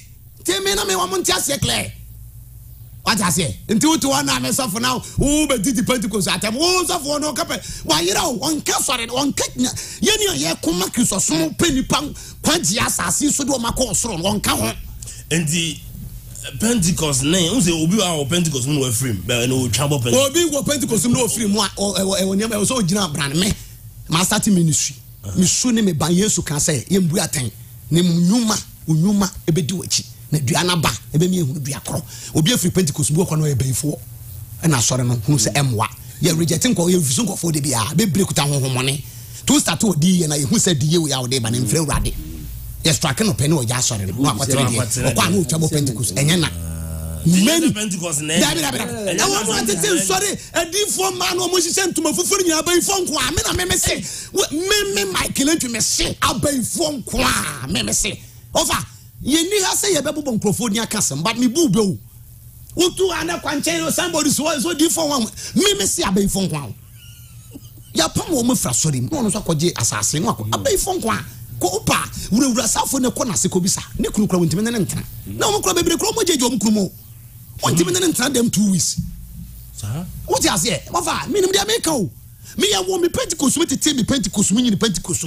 Say me be this year so for back to fire word ministry. Enti wafa, me nkasa kwa o. Nti wo asori bi no. Tena asori nim. Wafa, tenam mu manya me mfanya de odo ye. Me enne. Say I want to go back to Church of Pentecost say me could this of fine ye be fam me this of because they know say your own product. Others some dey be omonka. Masa, ye back. Bra back. We ye dey na tete wo. Na bia wo mo. Maybe me ko bi o mo ho masa we. We ye dey. Untimi ya also kasa wunyi ya so ne dim free. Untimi nya ko ho dey tete wo. They know say your own product. Ampanso. Wow.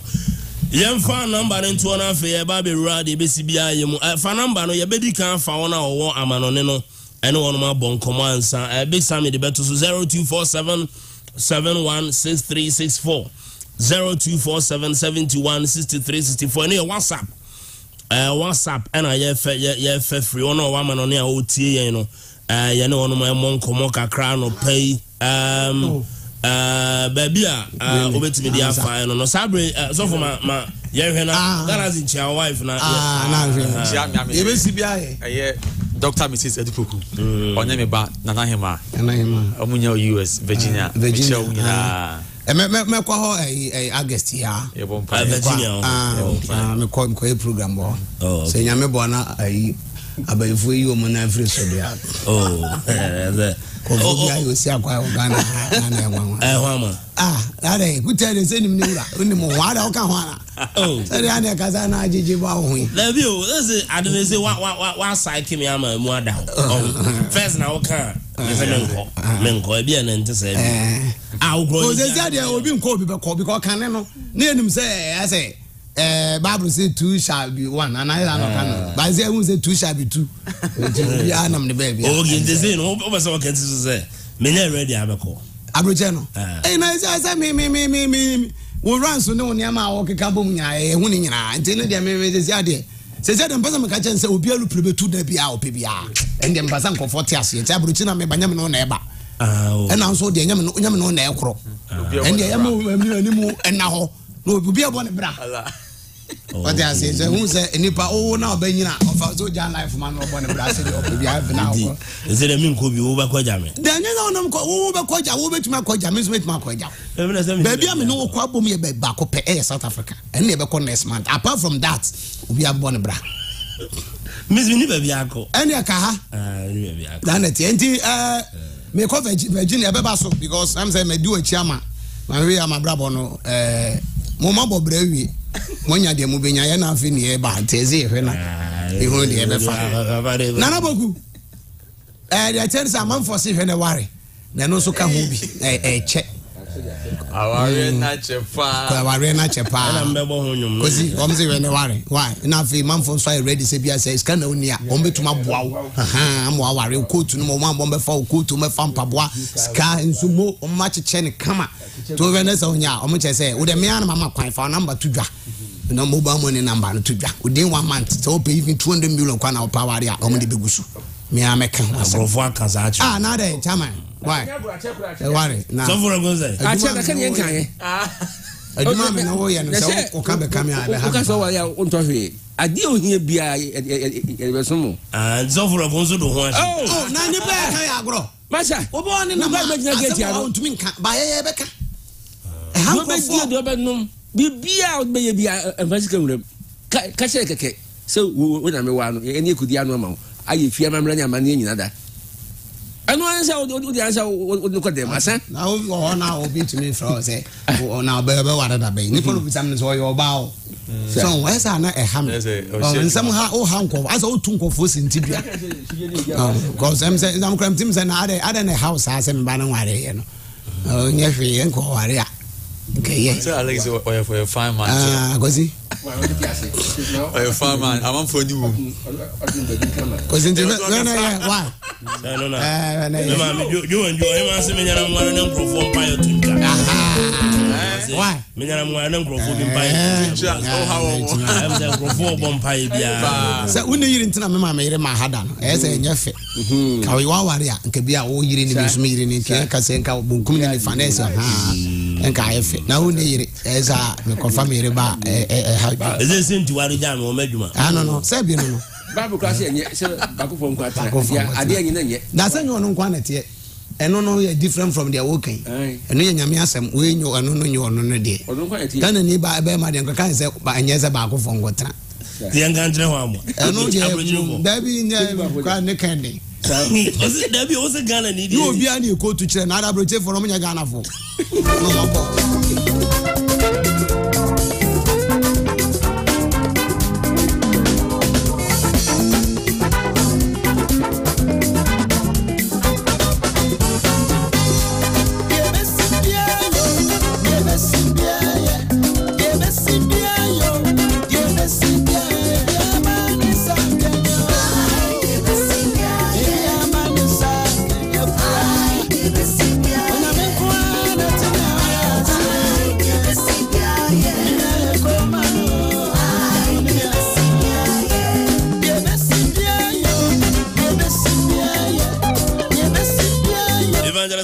Latest mo am friend ye be kwa homa no so sisi a enchene a chance afa course no okay baba ma yenkom enwom no sisi a mo de yiri na aba boom play no yeah se bia obi wo pese okọ site a obenya bia na access online store no boom play okọ sisi ya obenya DBC bia ya obe download DB ni ne ade a na se na bia wo spin na ade man na YouTube so YouTube music so edem but boom play and but on my 25 can say online shops and our shops that as a bank akra te afi na tune naba nti dia kan nyina e be tole nu next week ne bia 10 naba ne chese egu so nti obi a ope bibia no e be tumi anya bi sa nana nyame hira wona omo bo dwumwe e de promote afi yenu anu mo abruchi so omo ye we no ana mo kan say snap se de no ne ade nyame hira omo pa in fact edwum no kasa na sente akire no ye beto ye bo asa ye ho adwuma gidigidi na ba bia wo sikudu na kudu nti de besi bia ye the latest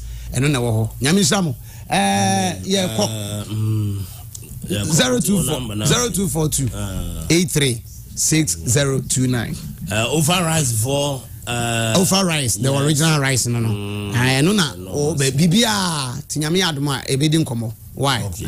Over rice. This week I'm on for Alfred Papa over rice. Say omu PB. Jale oma yade na mo no oma giatum. Dey me then say obi ti abrochi ho. Still ono mo say still sa nyum na mo na no pe. O New York na. Te say dey na say atonko em na ma push o mama no hwa. Into over rice America form mama ensam.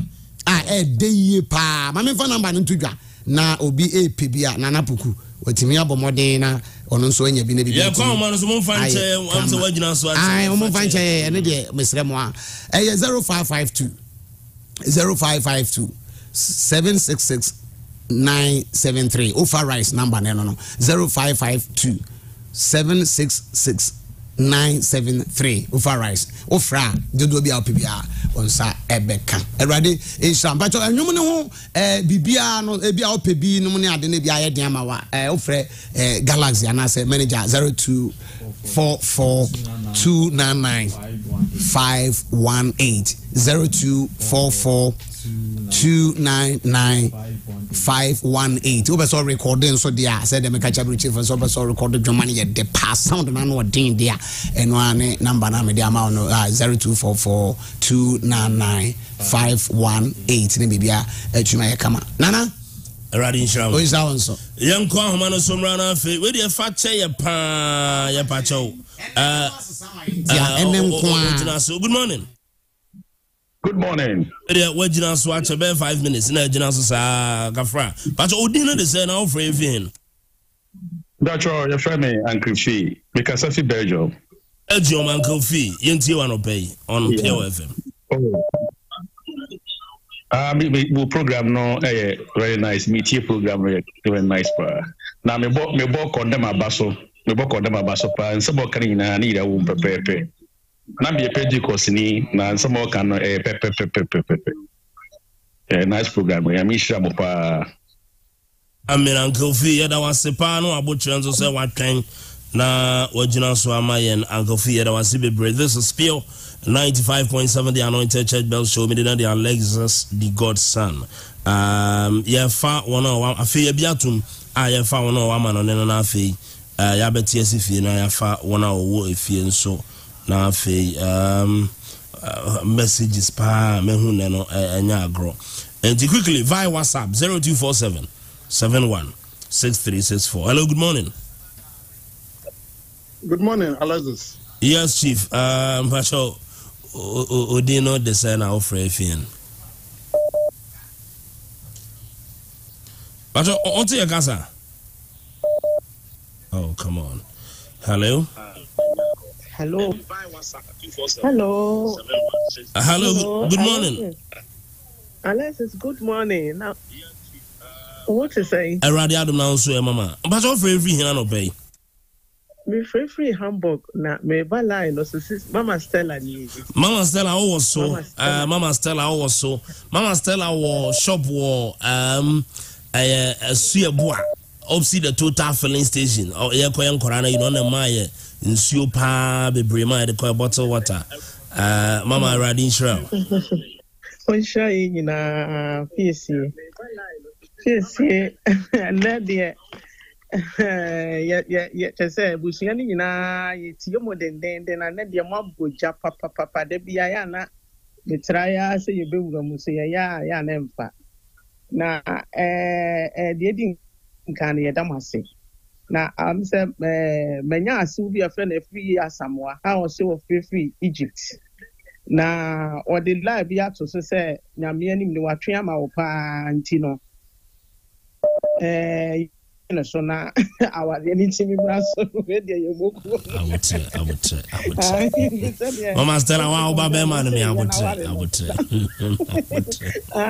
me banu ti we dey me hwekwa mu na ye nyina ya so we dey sibi na so pe na en sorry asem a ye kan die amanone nsem no en sorry no ebu abam ti se ye tie bibi se ya na akenya ya nsa ne akowura sorry dem ho enti me ne me man ni me kunu yakwa abrofo asori o yakwa abrofo asori oje bibifo asori ko bibifo asori ye jai ko yakwa abrofo asori yakwa International Baptist Church na andia abrofo no ni tuntumufo na ye nyina di afa na mo abrofo no dos sen tuntumufo no ye nya asundue ewuo mu chese obi nkofesa atare ben na wahye empaboa ben na hye wo utiri ho te sei da bi ye jai ko abrofo asori tuntuma asori wudi me nko sa Pentecost asori ne CAC besi uwure mu a umpia wo ba no na ode abufuo na eba abrochire nyame kana se ewa abrochire Hamburg asase so na make say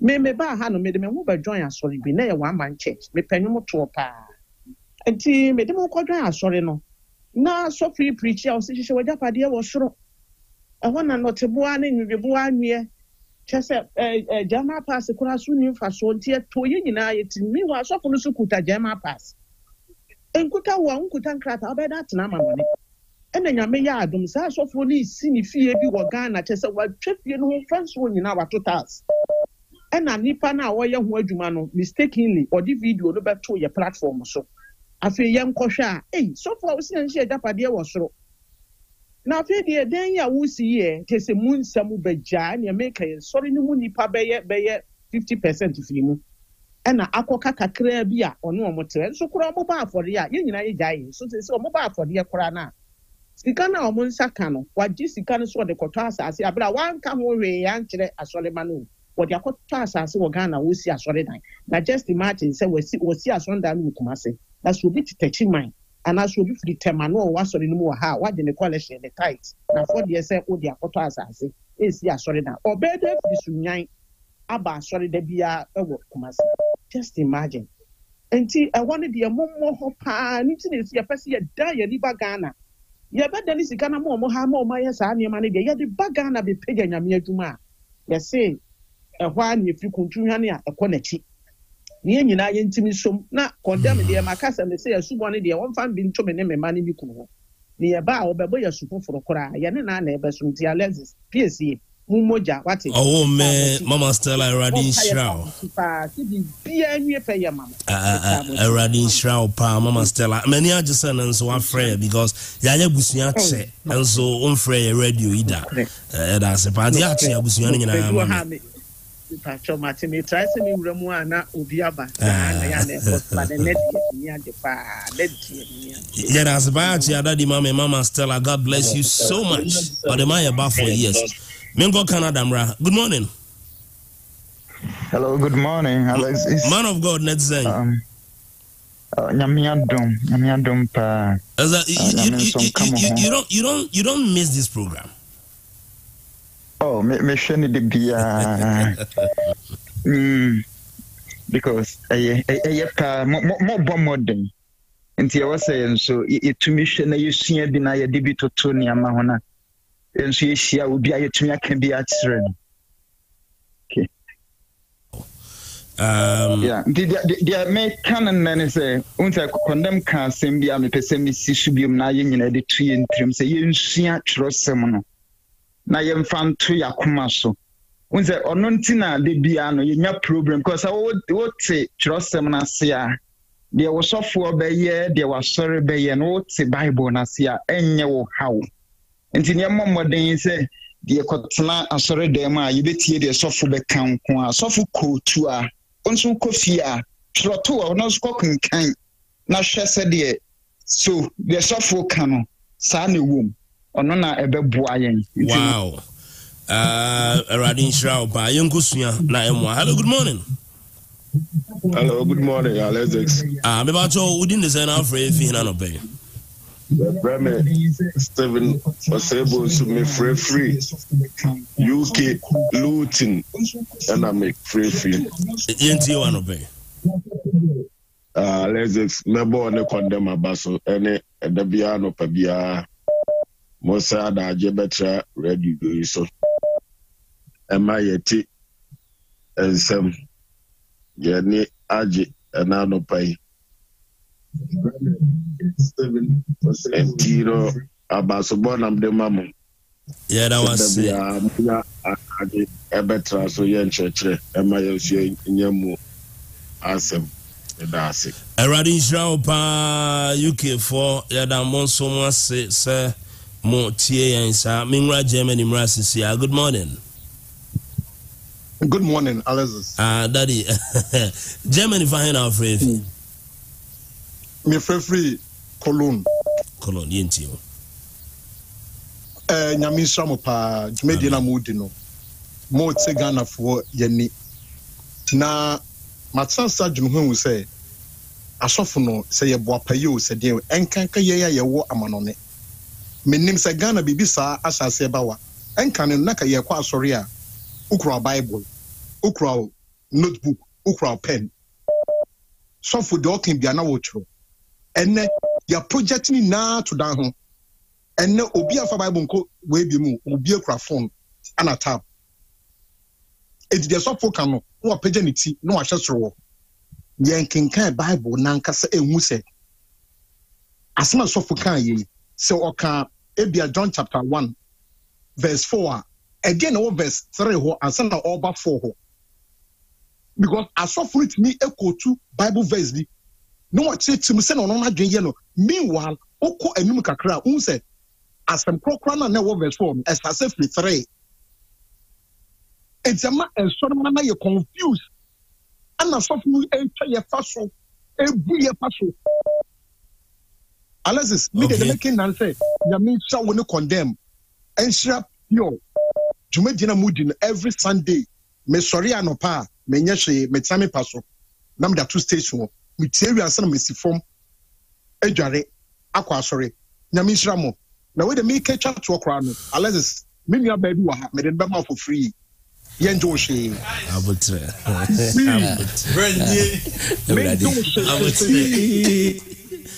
Alexis we dey only for we dey wo passport of visa ye ya be fa ni na hoka ye dey no bro for free sene make for the car no what the ane say the airship one say we no rad them anopa mienu awia mienu enwuma mienu for free what the ane no What's my bayan?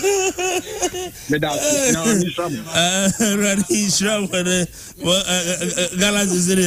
Chama Vidia. That's It does say. Say, Adom. Oh, my bright. Oh, now if I would be Biaka. Or you can see it. Yakuma, so you're part of the cancer. Mamba, Moses in Johona. As yet. So very is Obiama here. Of our passports. This are you Bia. The audience are the put two a year to a year two. On one way, Papa, there may be our mother support. Navishano. Say, you didn't be bra. As in busy. Yeah. One thing they say. One thing they say. Oh, yes, our train is awful. Sabine, Minasami who will be out. Oh, one of Gusuma who will be. I don't want one.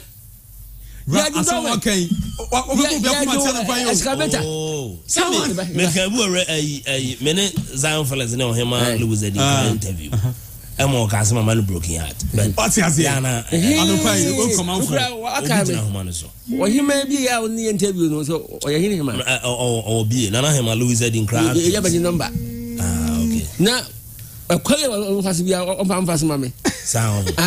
Near because I said, you have a number. I was said your castle, but so you warren. Go over. What did Mr. Mayor want, man? Mzamawari Yamupa Munyabutre, mammy. Munyabutre. I'm quiet, Damati, Munyabutre. Nanquamini, men quamini. Gosh, I don't say by who. I don't know what but I would say, was open the umbrella over the edge. What is that? Some man and I'm a hello, good morning. Good morning. Chief, we don't come from what you know, watch it. Oh, I have problem. Who didn't design our Fravian? Me demos, because I feel in Germany. In Germany, Amos, battery into your boss. And then I permit Chamopa, where you my palm way. Debbie, I think, my baby Tim Namuka, in the Mupoiduma and my baby tea. But another man could be a number side, I'm a family Namumba, so when you condemn it, palm way. Wow. Sabe, I'm the Ghana Sofo. Or that I do, or that I say, to me, Mufuni, and the walk. Nay, Shianda Ghana softened over that I think the bear 4 days in a meteor one one guy be or analysis one you know or pure FM. Yeah, I could say the Kande DJ Kyei, I could say we are no ye. Often they could feel through or Kande, we are saying the day. Sabe, you may be why, and you be all cry from our back near the Bobla. And you know why we are seeing to make a joint or be an my mere would make a joint and there are so nintum. In the Ghana often or that day, the mere money, saying, Shia, your boy that day, what I dear whisker was out the aqua when some jump near the Oka. To the Bia, Madame Massey, one church, with the church. Yanko Point Shramo. Let it be a mamma, the Ambotum with the mother church. Quite. I ask you about for that. You were to that black. You know what say, brother Amos? I'm saying your first time. Would the friend Radin Shroud, papa. Yeah, that was CB Bray. Menko American. Good morning. Come on, reconnecting. Ghana, na kind of internet now was on reconnecting. Okay, this is PO 95.7, the Anointed Church Bell Show. We're worldwide, a global program. We are seeing Fanabe Bia, Yanam Honomano Pay, Yachase, Domino, A.T. Fahon, Anti, Obiat me join the engine, a bed for enough, ya pick if you suffer a con Abasram, I just say, oh, she feel cry, or sense, if you want to just say, or kind of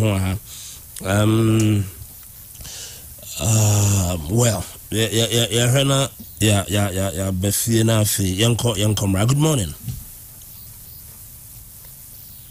Good morning. Mommy, we didn't decide our Fravian. Oh, the patch of it is Stella, or say, I do my free dating Ohio. Ohio, okay. Into one of that. The patch of it young or next condemn. And then increase when I'm young, I'm wish I will be. adwuma pa ho ye na kon mo kan se ware mesra ware ne de to boss na me be ka sa acho me da se washe min kran na me be ka sa acho washe min kran amen amen anye na sisi ano bia se ede wanya on fem padea obe break to boss wa mamba cho ba matira din shraw ana de me kan chire mi ano so se asare ne die ewo na echo de bia na asare ne so ye ya no kasa obra wo bom ye ya kasa enteno ewo se ye kwa asare de ma se de mi ne bi be kan se ewo se ye tie so fo na ye hwe bra na ye de bobla ye pepe obetie so fo na so no ye wan kasa ena ubeshia nyansa ebe free bible na wan bom paye potaya isi wani so se ewrade nyama ubo hom paye o ya akonchi na ni so o de ma pa na go sa so kono so di chiro ho ahye asoro manu eno no sa chiro ho no se yi fi ya bra bomo ebe hu na nkopon na mu nyam bebre and so be o yi akwa swa de bebre so be ma ye amen ye da mas on shira mo bebre amen na awale to boase mamba she na ze me ntumbo me ka cha na me ka sa cha amen mama radio yo mama na shira bebre amen bye the bia you know mama me disimi so ye na ware obi a shemi nkran ni bi onya botre kakra so me ntwen be how many years good morning Olivia chief but we didn't design for everything na no pay Pentecoma pia mi fefiti Italy Mr. Pia yenti wa no pay Alexia ma se mi na mi pese mi so mi bam kakra ba yibi chi ma dwi kakra na pese mi ni condemn di un ko no so ma mi moye na mi hwese titie de umi se mo ka asole ni bibli bet de Pentecost ni wo bet me come in that so me can bibidi bet ye doctrine na you me say ni kire say afibia no omo tweska for fan for say omo de asole ni bet the mission me say omo tweska for some de asole ni it will be omo twa be 1,000 2,000 so millions okay but that no more gentlemen form as omo members no more asole ni say members ni be twa say ska okay members need to say can members need to so asole ni mo so munya adwuma na de no mutimi twa fan for year e ma asole no mo nge members ni no mo twes ke bi so ma omo mo so munya adwuma ni say bia bosumi no ye bibi ye yi to we bi aboa members no mo so asole no munya adwuma okay eno na nche secondary sa asole no bi wu a omo je jisika wo members wo no ne de ko bonsa but munyi asole no fan scan bi e famboa enipa na wo mi wa enipa no tie sate no mu ye no wa asole no mu onu so tua o contributing away de o tua de bo asole no but wo ye ni di asole ni ntimi ni fan ntimi tu asole sikani ntimi mboa but o mu di scan remember away de e de ko bonsa mi wa say Sofo nsusu wo dia o mu asole no yi fan ifu asole futuo ni e de bo Sofo no na de na be ma de mu ntimi nya ni sa Sadu magin wa mentias. Okay. Omutie nsem na oka no emuedu yetie ni ye bebo apa se yetimi tweska se ye obafo di bia na ye rezi fan bi na ede asia sorry na ye dey say ya ade ne yentimi nso wo se ye o date bia ye tweska ye boss afode na ye dey chama wona o wa sorry no wa hunhiem so omonye nkonko ye adwuma. That is very deep from yeah papa. Mr. Sami Jesse is from Hamburg saying Ghana churches in Hamburg are really disappointing God. Their behavior no nya kranya encouraging at all. Nti mo sumu ntie na mo nya ye na ya ba fie. Good morning. Good morning. Me ba cho udin de say na ofre fi na no pay chief. Me di man no me fi Finland. Inland, all right. Yeah. In fact, you need so. May you be a master, may a day. Ewo nyamisumu, but mukasa, mama mia me buto. Enti me pese me shemu cry when you condemn dear Miss Ren me penasem too much. Yoke bia ye no correct. Yoke bia ye no correct. Enti nyamishira mupani juma pa moye. Monkoswa mboho no mumayen. Na moncheche ye kwan no. Ni ensu yentumi ndi mochi kama. E say ye said ye moye bia no. Eye kwampana na mochire no. Nyamishira mo pa woni konde. Amen radio nshira wo pa. Asofo ni bisa mote a ene nsore no mo administration mo asore mpanimfo na za mote a yesere na mo de akọ yi mama ye.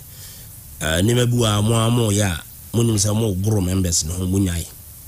Mo nim pa sa dewe yare dada members ya boa ye gro ho yesere mo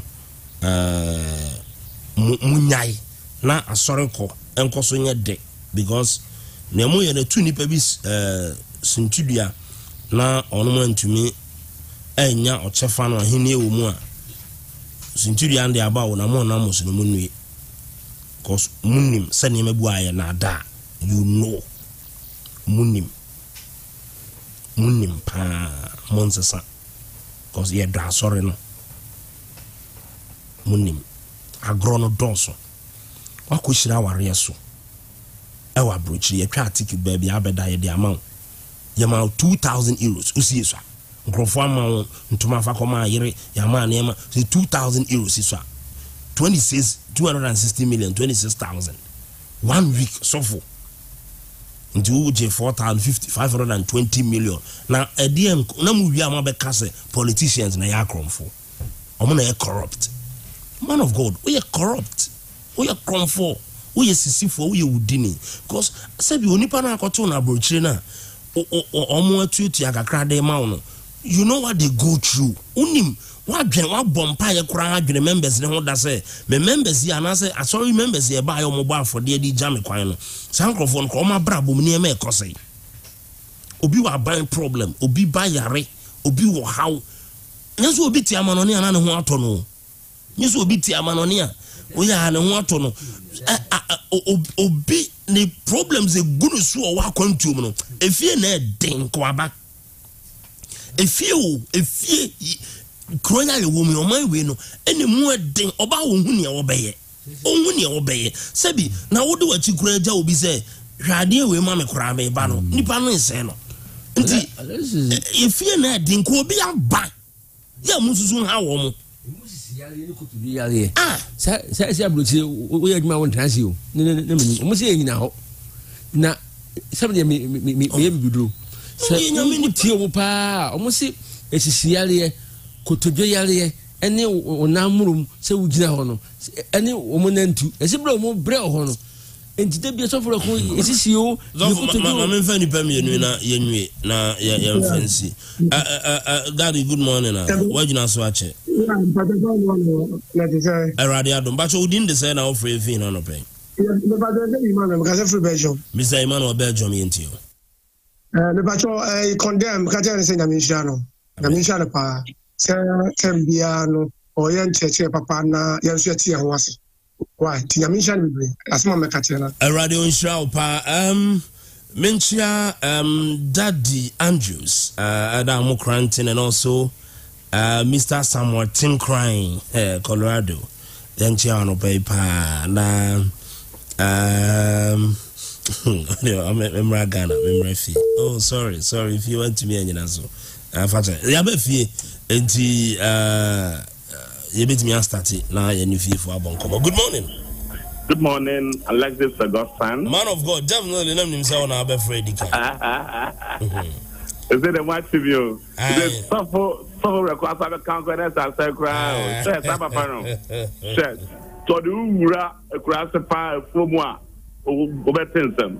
Minia Yami Shama no pay say mama a lot of education. Now me catch will be as a Christian adult education. And now of a take Sofo a require brand ambassador. I obi person king kind trucker brophobia within one month no. Yeah, be born. Say exactly what teacher for or more a call within a short time you'll be able to read and write and speak good English. In fact, many about Pen America say, oh, so far, oh, what sorry, I'm on now I call Minia. Now I show see a hotel Bibia, a Fahuka. I found quite a plane ticket in and out, you know. And then after that, they give you 2,000 euros. You are saying it's not enough. I saw no what they say, what the pen for so and that's what the Namema Echo heaven. Is it? And the way mono and Obi Tia, not 777, or need Namu media, sorry, call anything, you know. And the Yabesser say, I saw for no, Yensu, na Namema, Nayama, I saw no, and Yakono, Nanipa, and Tememra. I like this area, Sofo Gasa, the man of the Jesus Christ. Area of 1 to 3. Grace Hour will be our own 0257 696996. 0257 696996. Resource Adult Education. Yeah, I like to say, but remember, will be on far pressure and so. Yami Bremono. Come on, Dr. Nimonso, God bless you. God bless you. Eradin Shraupa, my brother, thanks so much. Eradin Shraupa, I bet you more from Manana Sabre and Fire Holland na if you follow into me in Remu, good morning. Good morning, Alexis. Yes, boss. Me, I didn't say enough for a fee, I pay. Alexis, your family are full of chronom. Chronom, ya for seeing. Alexis, Yamin Shramupa. Now, this kind of the pressure goes on the Alexis in Kiomo. Yamina, Ediana, Abutini, Nikan. Now, back to the evangelist, Ekan.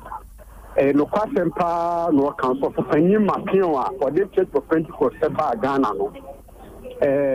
Mammy be a friend, mammy or bo as a man can say, or Tammy Gold, and now or the bar for dear at the mark of Soleno.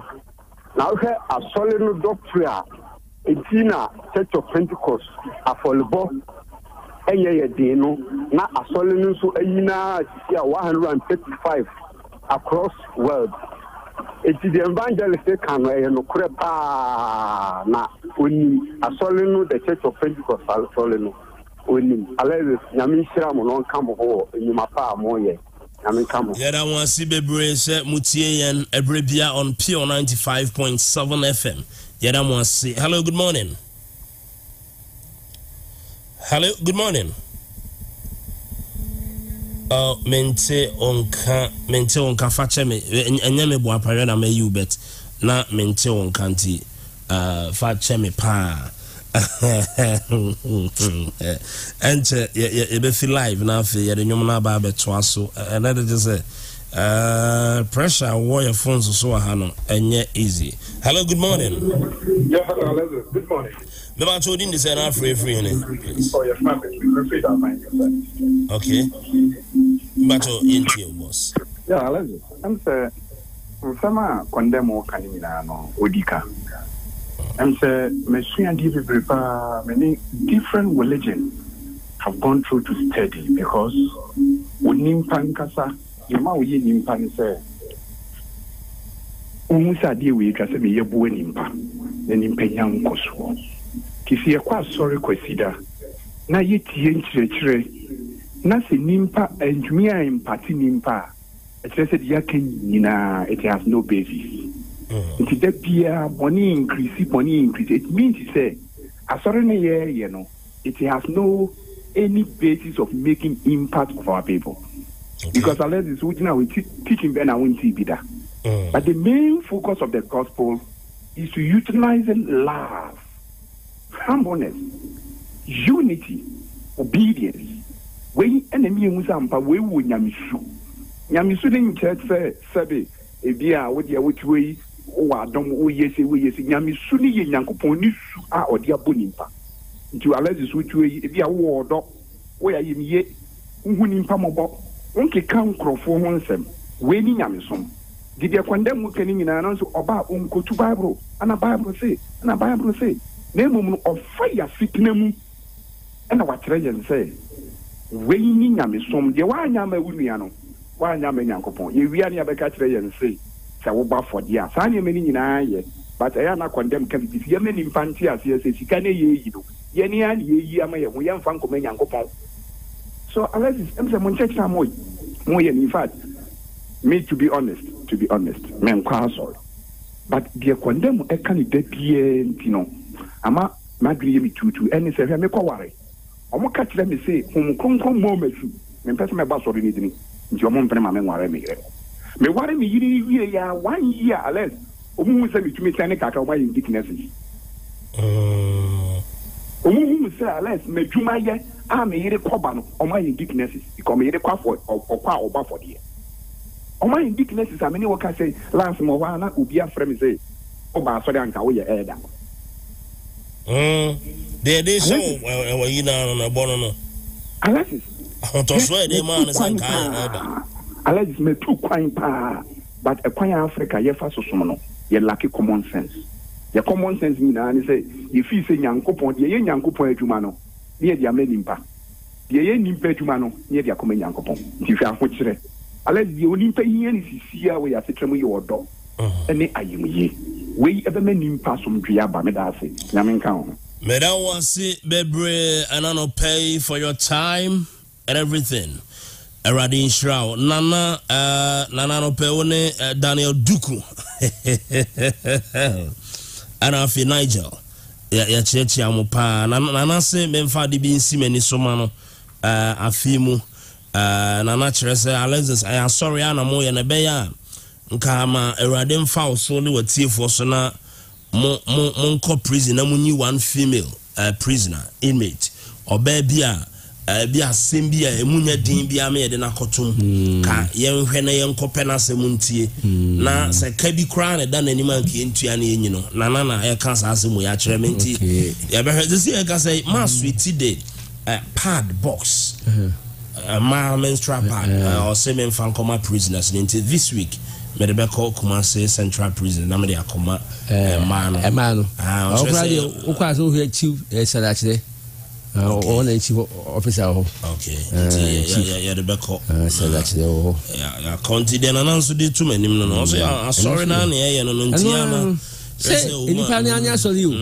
enipa no ani asori na yana me kada bia say hwan ani oguahefo pa no eno ni asema ewo wiase ko o hese enwani bi ada ebi adidi ebi huton ebi nyare ebi nti yense mebre na nyina enche obi abe hu se de asorete so me select abeye playlist na sabre de wo aba haide fa ye wura me kaka ye kakra bosume be na ewo mu bosume na ne kwa wiye ne ene na ekwa wiye okay nti sesi ade wo chinyampa first May na yebesi busumi numu busumi numu a yebesimu muntie kurase nko muntie de ekoso be ma biantie oba biantie okay sabusumi numu menke be kwasu yes e ka se menke kwasu a menke no o sensena obetwe be bra atoagu akaketua bi nti efri wo china first ekwa akodru 15th menke be kwasu wan to bi ansi ho menke nkwa ne ade a okura eche na empro menke betumi di afi na nya hwe wunya the protein bag eje chise ho a asa na menke be kwasu na je se ayasem banchi so entimi na ne yie banchi se ye no enye ye ma ye banchi be ye pa chi se dum banchi banchi asai stay wonu a enane ubeyi bi agua kakra bi ana body anso bo ayedin enti unya body api mfrem enti e ba se ya na di jamaa hai aguso anase enkamfo hai udi guso a na ma banchi na ye kama banchi na ahodi ewo mu no yankopon atwe afirim okay ama emoye ha enti enya udi ufo kura na enti na kom sado okay banchi moye ha sabre we mu no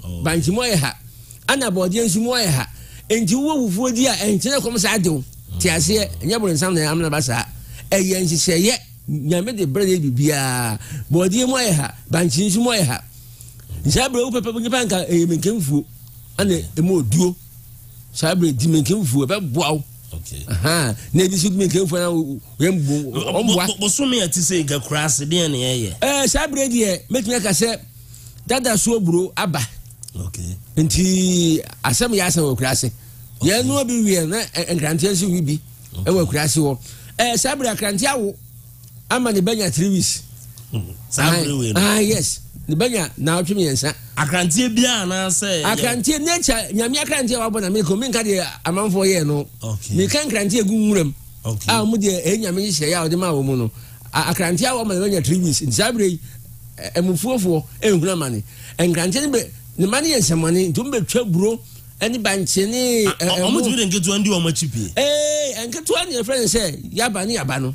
Okay. Akrante ne yamba say yaba ne yaba buro na peso empese yo.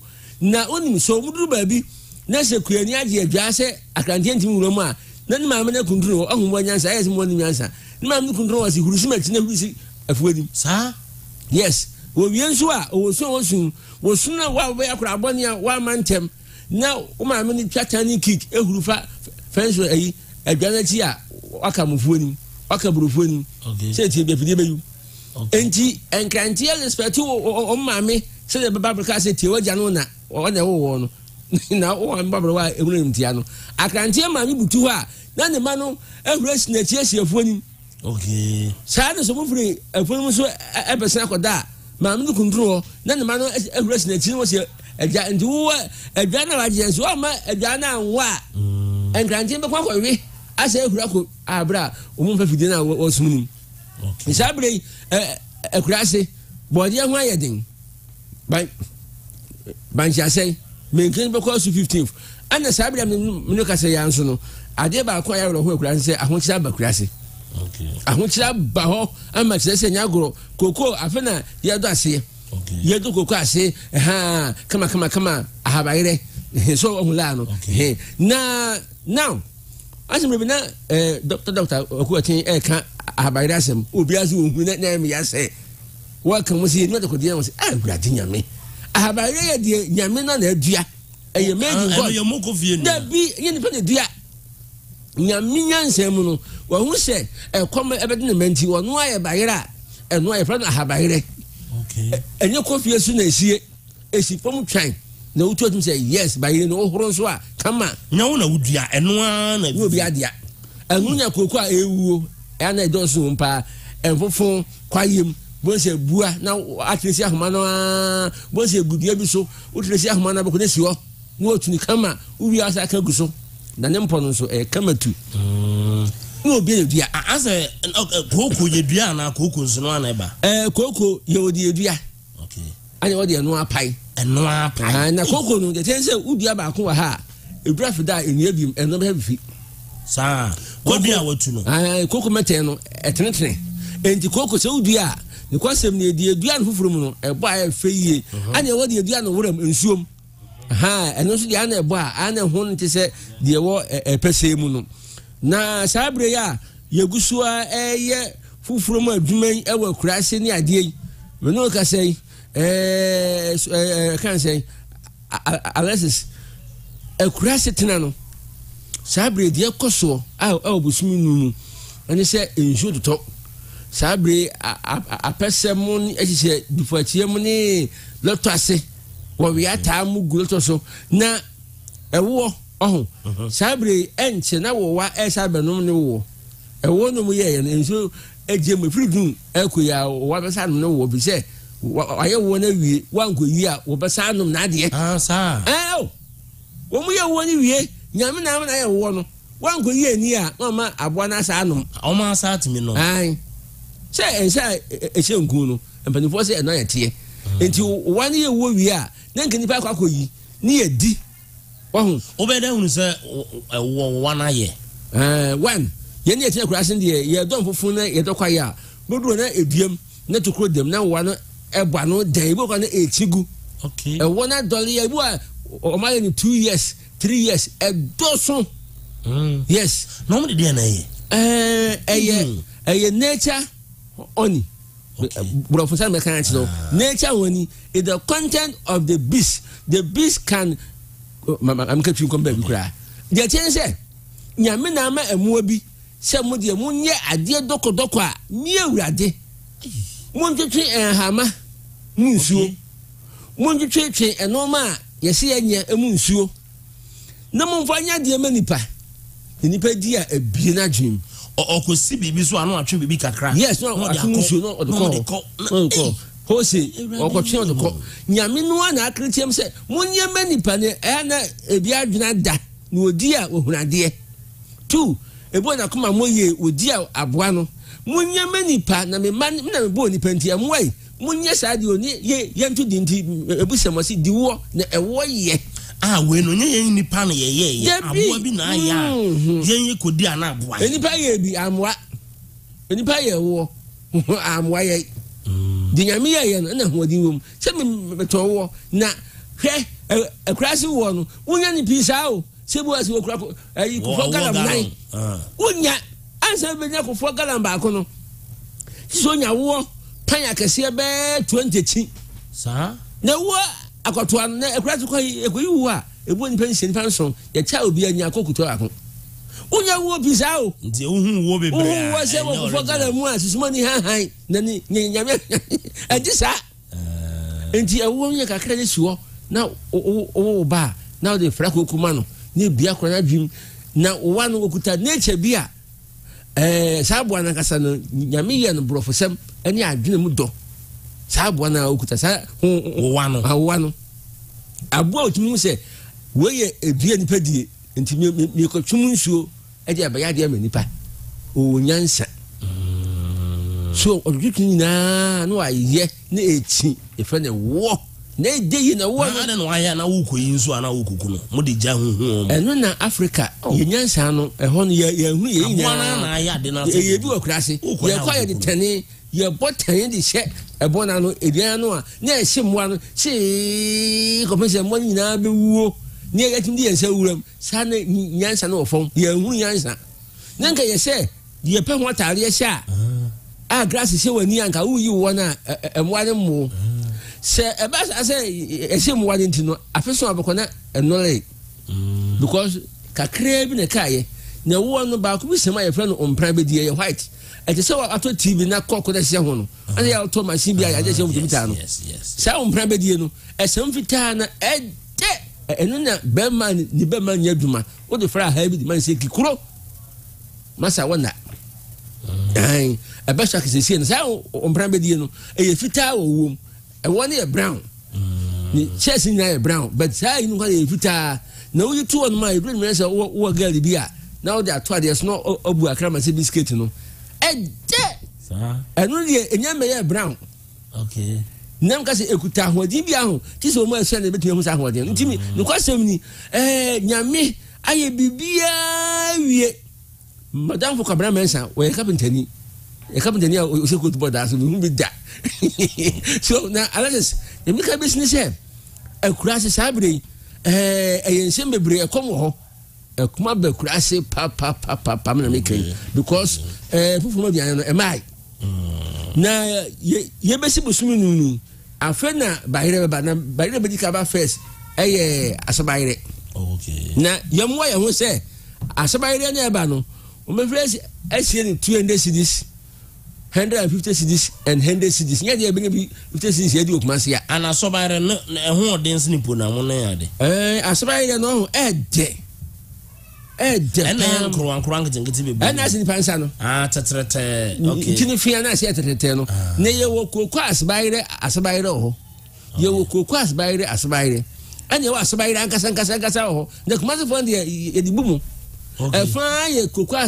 asabayire anya wo asabayire ankasa nso ho enti samre no adwafo de beba na atabibufo de aba amanten na tachiman asabayire joba ko bia na adwafo wo ba ri wo asepo na ya omontanton edeye onu etitaso you so many tasks of yam na bosumi nu me besimi ye be hu asebayire ni bo ba ya din ye so mo se enye din ofum ho e ma na ekofa aba na e se enipa ko do nti wo mesi ntu ne si and ye me se nkom sa no be because last year o mo ya se 1.5 150 100 cedis 50 cedis but I feel here ebeko 200 cedis 150 cedis bayira hodo ben na woninim din no oh ye wo efun wo ho ye wo dia maaba ye wo akam wo ho ye wo apoka ye wo esum ne sen esum ne sen me kai yes e ballet kai unya kontumra ba mu ni nkwa ho ne amatire wo paama mone a wa wie ye de krasi de edu be ni asem o na fina say manya fish anchi ye de fish kwai ye hia ya amatire eno paama mone ene nkwa ho bia nkompro bi na nkompro ndi senye ne wo ya ba ana unya nkompro so na wo se nkwa ho no uti akrante na ma ya ho senti wom uti kusia ya ho senti wom uti opama mo ne senti wom uti na ma ya ho nyina senti won kwa anwunim se gusu a wo se hia na mbiem so na no so unya esum ne hye ne pa na wo no na se de do na wudi a emu ne white ana violet sesem nyame na dina no nyame na dina sa ba yire na hwie ne colors yes egum violet in the yam I say now who is it? So now unya apoka ekase utisa apoka ya fa the kwase me krate ne pede utisa apoka na apoka na ebunkuro nkuruwa yes ne sensen ya the bayire bia come to apoka de udia this okotorati ya epejo kama nyafana ubechima ebu wako ya ne so a ya beidi wo yembu juma na Ghana for the kasa Sofo cross ba ko wako no so onya ban ko enti ni kwasem se cross sabre ya body akegu den tempru ka ba den tense ba yire okay na yo dente yo sewa ni na e ba yire afase na mu bi ache o se afase mu bi ache afase na ye wo no afase bi apoka ani ye wo esune sen ni afase ani o manches omfre ba yibi manches eno de aye afase duro manches no se masa wo yafun yankwa ho na kise mu che okay ani ye wo no dia ma ba no ani ye wo potete so potete ba yire eno de wo no ho na ho aworo wo don sa boso se ya na piesro na potete no oh se na enam dinya potatoes no okay ani wo potete ankasa ho na no na eno aho apapai de na o se ase ye hwie sugar egum sa potete no eno no yedi makoirawa nko ani ntosi ye mfa ni kontomire ye mfa ni bibia ye makoirawa ni ntosi potete wo hohoro ho kama hohoro ho miensa first one second one tell na abo nyina afiri ho kama okay na otu ni wodu dade twitwi ho na uwia ho bi enkofa dade fa na nhyɛ ni ahai de me ke hu wo ya kan yebroni de yen kan enye de fa na nhyɛ ni ahai twitwi ho na hu fi simple nature plus nature equals to nature okay enkofa dade na akakuram na kudi onya mane okay enu nti ohoro ho wi a wonno na apapai potete no enu apapai kama je ja no ho na de yo hwa no ho a fe ba ka mfa hwe nka ho bukedi ana menkenu si o ma hodo bi ana yeah menkenu yewo menke koko ho menke koko ende wo no a anya wo menke ankasa yotu ende ho ene akawo no de akawo na kama akawo no eno ye heda dua no nko ana da bi eye menke a wo no a wansensene okay anya frena akawo menke a enyini yetuo na otwetwam amamkwano menka apisi na akawo no the brother did left and right wodi mfa osaba ko ni akawo okay kisa wo horo o nsame ni nyina ho akawo no wodi ba ko di ngede sa na ameye no ye di bonkun ni fa de didie me na me ka kira onne obi a o se aka bi ade sa ko di oboa oba wure na so de kra kisa wo di left and right nto horo nsame ni wi a wonu atobo ase no na eno ampa pai entu di wo hwane no na di oba wure no so wem eni mako yira wani ntosi na ekro ana amatri okay ye fa na bia moso uze ne abosu di odi ni se ya hoden di obenya ye fa ni nature food enu na dachi mo bati so for ekun ekurase restaurant sense se ekurase food that me kanu me ye bi okumase ya bancha pisie bancha homasem ye fa no ponya homasem bancha homasem ye bancha ne ye wo abrojuma ye wo besre be ma ye wo debo bancha ho da me bondi se ejo sa no na abrojuma no ana de ɛno yɛ 6 months na bɔ sɛ bosome nso awo ho nti ase bo a unyi san kora utum no bosome nso ɛno na bosome sia banche nso ho sɛ bɛ yɛ kura sɛ de nyisa bɛ hyɛ wa na akodi banche nti ɔba no wona banche abɔ because the kura sɛ wo yɛ wona uni banche fu a unyi tena kura sɛ yɛdi banche mo ɛsɛ aduane bia ɛban na ma wo nkraman ɛwɔ video sunsun de ɛmfa ho na mmom uhia banche mo nti banche abrɔdwuma no ɛna wonu a na anene kama na abre na ahomasem ife no puna ahomasem okay so udi ka de banche ne kama no a body anya ode okay so de body afra banche no a na udi ka di banche ne bia body no anya ode da frem yes ana banche so udi a ɛsa kutia cancer okay banche ahodi no mu a udi banche a ɛma cancer nyo 2 ɛma ofunye kese ɛntina kura sɛ ɔba wo a yɛ kan kunkunta egu jani so de banche no jogu jani a ne sɛ bagese ya be nanka udi kunkunta nko a san kunkunta na emusie afa ho no me se ye mukuro ni ho ahwan wo sa di nyina ekunu ana san so ema cancer so flu so se prostate cancer prostate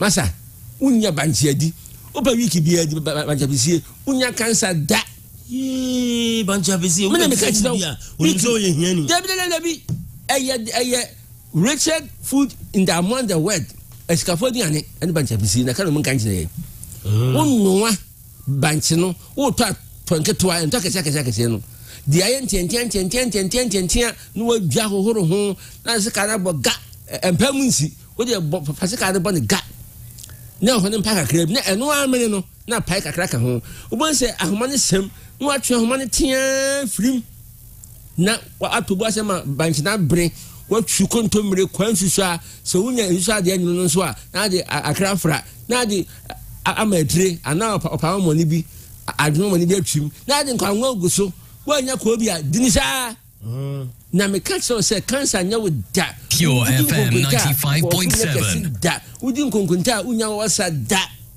kunti akurase na wasa ni akurase because banki say ba kunkunti ni yedi akopon say banki bedane nti wasa yeye oba wo ne na pese na funye kese a penkonkunti agujani nye nkonkunti kuma na ayifita enye nkonkunti fita nye nkonkunti ye kan nkonkunti ade agujani de musi afam wasa musi nsu kuta ahodi no bia ye funu pe okay se musie ebuma musie ho na oyafun ye oya heni how na hunu kakra de nsentum no ma na jai musie na abobo apata so yes enintina akurase ye soja enwusie no ayi no ye nka no obi ne fun ye ya pa no ye di ebumbra musie no ye hunu wie ni de enchina abo ni bitum no wono ma ye fun ya no awe wunya sonsono wo ye ma bo fra agono bo fra abre pa no de nyame de nya de abrofo ni bia bo fre abre di na sa memne naba no na naba no enye di wa ma ema wo uni sonsono ni asem enti ye ni etie kurase no ye da nyame ye ni aban kura ni asem eni nti setimba fo na ebetwa ni a ni ye kwa no mu di greater fasama ye wie ye kota dia ho eni nti ALEXIS ni kwasam se sadi wonyina boayen na Ghana ha no wo bi di product e ba no wo say nature de no enti enchine on say so fi ma direction aka ti say fanchine sam yeda o say enchina bo no ene nature fa fidiem de ayam bia no afa machine what you say enu nti anati to na mu di enchina abo mu a ye pass down ye say kompo na kan na kompo bi wo ene kwa kompo bu enti mi ka bi say sabre no akurase tena e kama I was a crass and common ya tell bi na bia ne ye ko enti busum no ma ye besim die ya ho kire busum e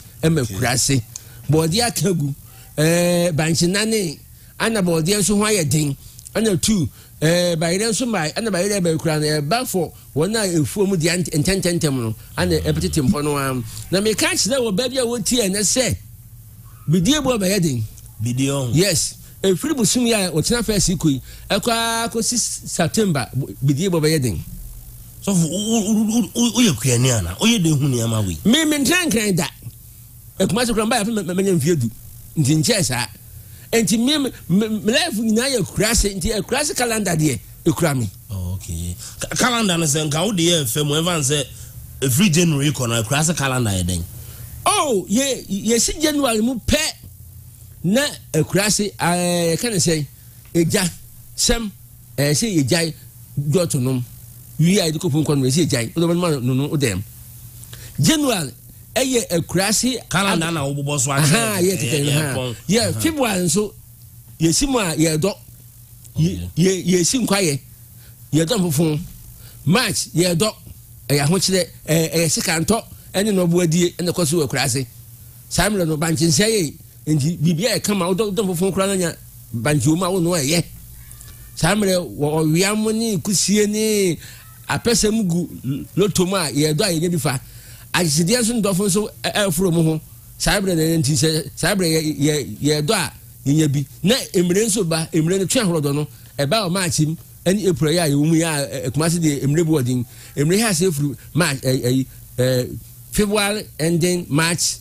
April enuane uma emre uma hodo ase emre pa de ya original one any twa horodo no okay na muma ne nkankom na emuma ne ye emre hantan ye any pe muma okay twa horodo no se hantan ya emuma hantan ya hantan ani ye wo enkankom ne ye emre ofase se nevio se ankro emre ofase no ene dia wo sie fu ane pai na pai wo champon aso awie na apro no na nsuta na apai wo champon ase eno nso enche eno na ba na ye de body a abubu a ye twetire apisi ye no body nwumem na ye de adisa enkankom fro ye no na afa na kontomire nkom patient na nsu ato ba akom ye ni ensa ama kontomire afefe enti ye de kontomire ni nkwanwo nye de afra sabrans na abe ebre because na abe so brinti nye me na ya to enti wo do mo fo se abe bi abre opura kwawe ho na unu a obenya be kwadi nye be kwadi asa nwo no e na de be ye kontomire furo ye e de nkankom na gum na nkankom na amre nso a ebenya ya funu e be peje o nkankom ba na ye funu ya be kura so enti no e ba sia okokura sia e na ma ye to ye kako superku opama money adwene money asa onya sai money na o de koye nkankom kwan wo wie na nwanso aba sabre na enwanso aba enti se enwa ba e se die buraburu okay ne die be kwan ne ja anwan kwan ne die okay ja lasupu die debi o di ja lasupu ne die ne die buraburu ne di abe kwa tam dura dibi buraburu tam dura dibi okay enya o he ebe boawo bibia e kama okay me simu sabre enkwaya ese koso okurase pa aye aburabunu no a etem okay aburabunu no a enwa ne yo ma hodo bi enwa yo pobre okay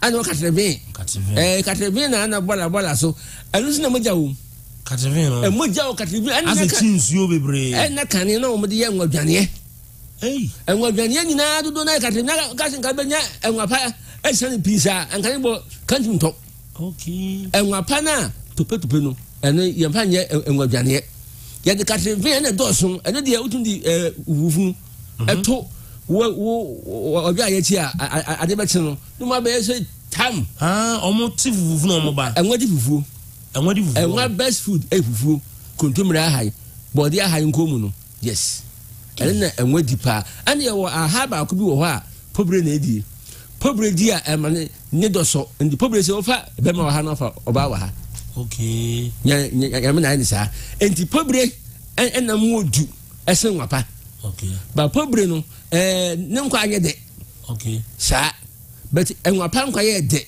ana katrebe nso no wodi ye meko nkwa ya na de because enya kakra enti esi owo mpa katrebe no ye de ye meko nkwa ni ntosi ne moja nso wom so wa kura na ye enwa no utu a ensu agri bi wom your friend of vitality the human vitality energy and me booster ewo enwa ensu agri no ye sone si ba bi ema na omotena wo ma menche hu ade ye no otu ngwa na sensu ne ye sone okay no de bon kwana se kachika abaka de kuma se jo me na me ka kire wo de bon kwana se ati se yes wo di abrabunu ye kuma se abrabunu ye hu so no ekura ye fa se abrabunu enti ALEXIS ye me ka be wie se me ye wo mu me ye besimu kire abrabunu kwan ntwem okay aben kwan ntwem okay ana entos eba me okay na entos eba no entimi mrefe if we say ebehia nsuo ebebehia bayem no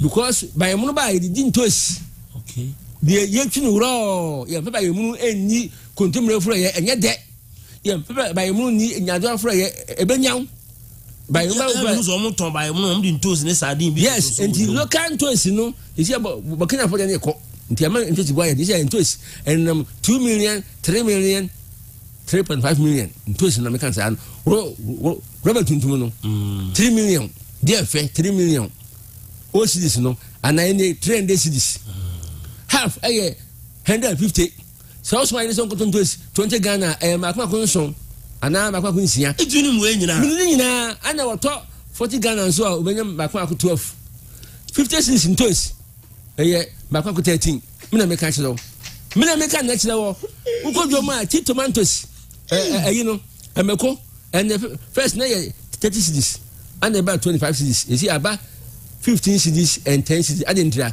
hrotufu aba e ka say hrotufu a Amoako a ye tie so last year no I so pay ya isi wedin I so to ya afefe eno eso bebre the friend hrotu eno abentina na Amoako bo na ba 10 cedis 15 cedis okay nyado ho ya din nyado akọ nyado ebepie June July August na bakese pa we won draw here me am excited engwam go say class no nyado an yo ma hodo bi nyado a ye wa bodom fo de ye wo ayi empante entientia no ye wo nyado apa ho ane nyado entientia ane nyado bolobo nsuo mpa abidafo de no ane ye wo nsuro wia no de eni body apisi daase pa na de nsuro wia no yes ye ni enim e fresh ho o mo nto so di nsuro wia e fra ensusa no na ya emojaduro emawo na nsuro wia no wo di body apisi de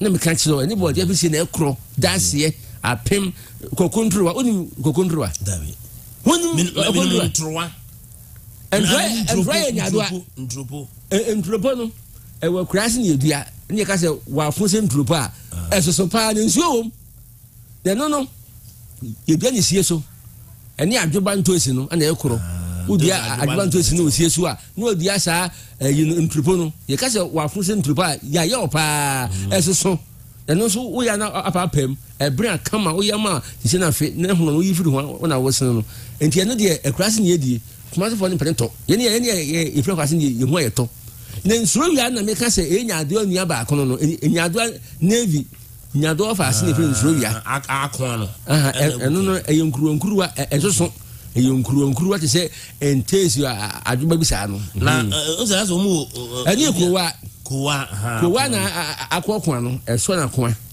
yo enyado akowa eno so dia no kwa ho epenkomo ane penipa edi nipa nkomo na eso baby nipa efa no esiwa eso pa an baby nipa mfa no ntia no yedua no ahyehye ene ekwa ho na etinsem na eso ne fa kowa no etin komo bebra na eso etin komo na eso on se die no nyame na ne sa o ye batoi o se na enye kowa no ani nkruma so ye wo nkruma so egwahude bebre oh na ni nyina ahyehye se won se ya de ka se asantin kuma nye bibia o nature na diama sante so nkruma no ye omu dia ne dia ya nkruma no ye wo atuoja ene de ubia nso ntem na so ankasa ni dia so sene nkruma pa no okay eno afiafi na eso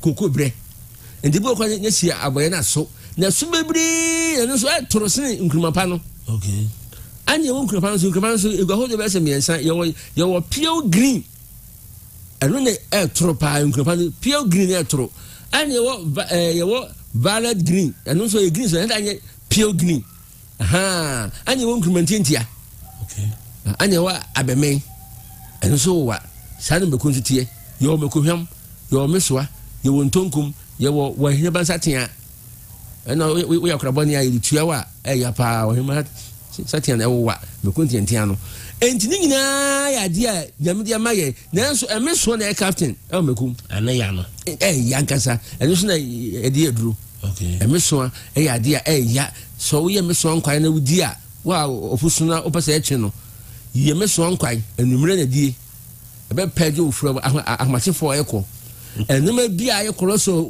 oyem bia wo dia num mo na mu ya fa ye meat wo die mu janam nkwan na ye okay na timi account wo we nam na ya na wo num nkwan fo so num nkwan no a ofusu a fo so num nkwan no a eno so bebuwa wo ana tu ena me kire application eduro ba ko obi ka se na Sofo na ka we ALEXIS eduro so unya apetesi original one bia yemfa sugar na no aye yemfa koko hunsuo na no aye na ye abe pa abe apetesi grade 1 grade 2 grade 3 one na make no one na powerful anopa no matre ba ko a 3 tablespoon ba ko pe fadidi enumere no ba ko wo funye kese da na me ka chiro wo na se ntatai da wo be ma enfo da entun ko yemu da bia betuno irada wo say ya be ma wunti ni ba no ebe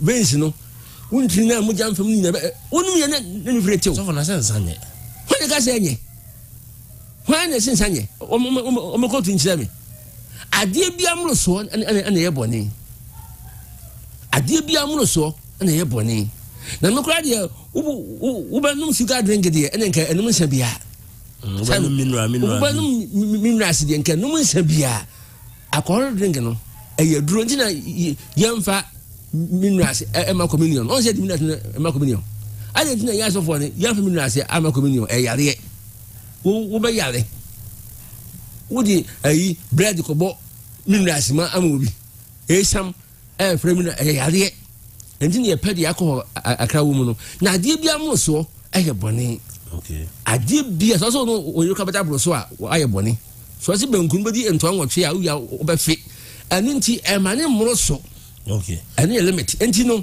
mama bu so yawo mem ne ya mo boss na ya strike on na me twen no kan ta enti me na ye wura mu kina no emu abraboni ne kwasam se atoside ma calendar no na ye mfa mi ya sa beto aso no okay me calendar no sua de pa me calendar no ye di wura mu wo kina no muntie listen and listen to me carefully me brofo nyem fansa na de tien se ye wura mu kina me mu ba ye den ama obi bia kromu ne akurase nyina okay nti me nso adu June na den na esi wa akurase calendar no June na ma badane na bancha asesa okay na ne kwasem ni eye June no ye benya banche ne atosede mo June bi atosede bu atosede ba because amle no obi atintim no ma ebe so June enti June enyado na ho ba de kakra bet ntosi de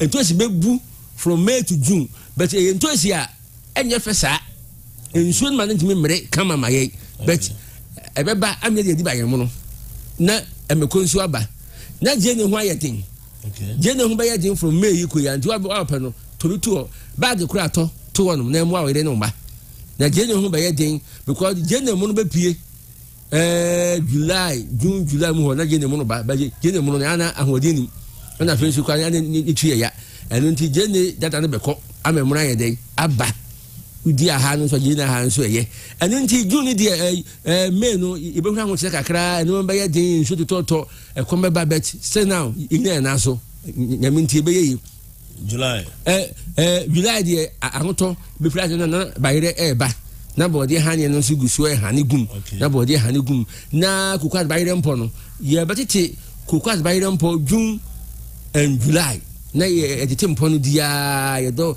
ene wanti a ko bayire no embo kese enti no no ye wura August mu a ne ekofupe okay fupe no na ye de do patra because na first one no atie dia wie cyber no say ensuo nto esna efuma den o ha atebosu nko a na eguo ene friend fupe no eno ne de be second batch edi dia ntosi ne be ko nyadoa edi akoburu nyabre September October November no enti eso agasimu a ediane wo ho na bayire mo nso aba bet ana eduru agasi a omuntu bayire na ni tu ayya enti ana eduru agasi ana bayire no tonso ana ho nso na omusi na body kakra ma yen enti ALEXIS eduru agasimu dia na ehole try na aduane aba but kutansa bre no aye July kutansa ahokyere ba July no enye da ho emu obia na koko so abonsirani a koko no enyini emre ensoi but eye nsirani emekurani se oje besin afi koko no obohun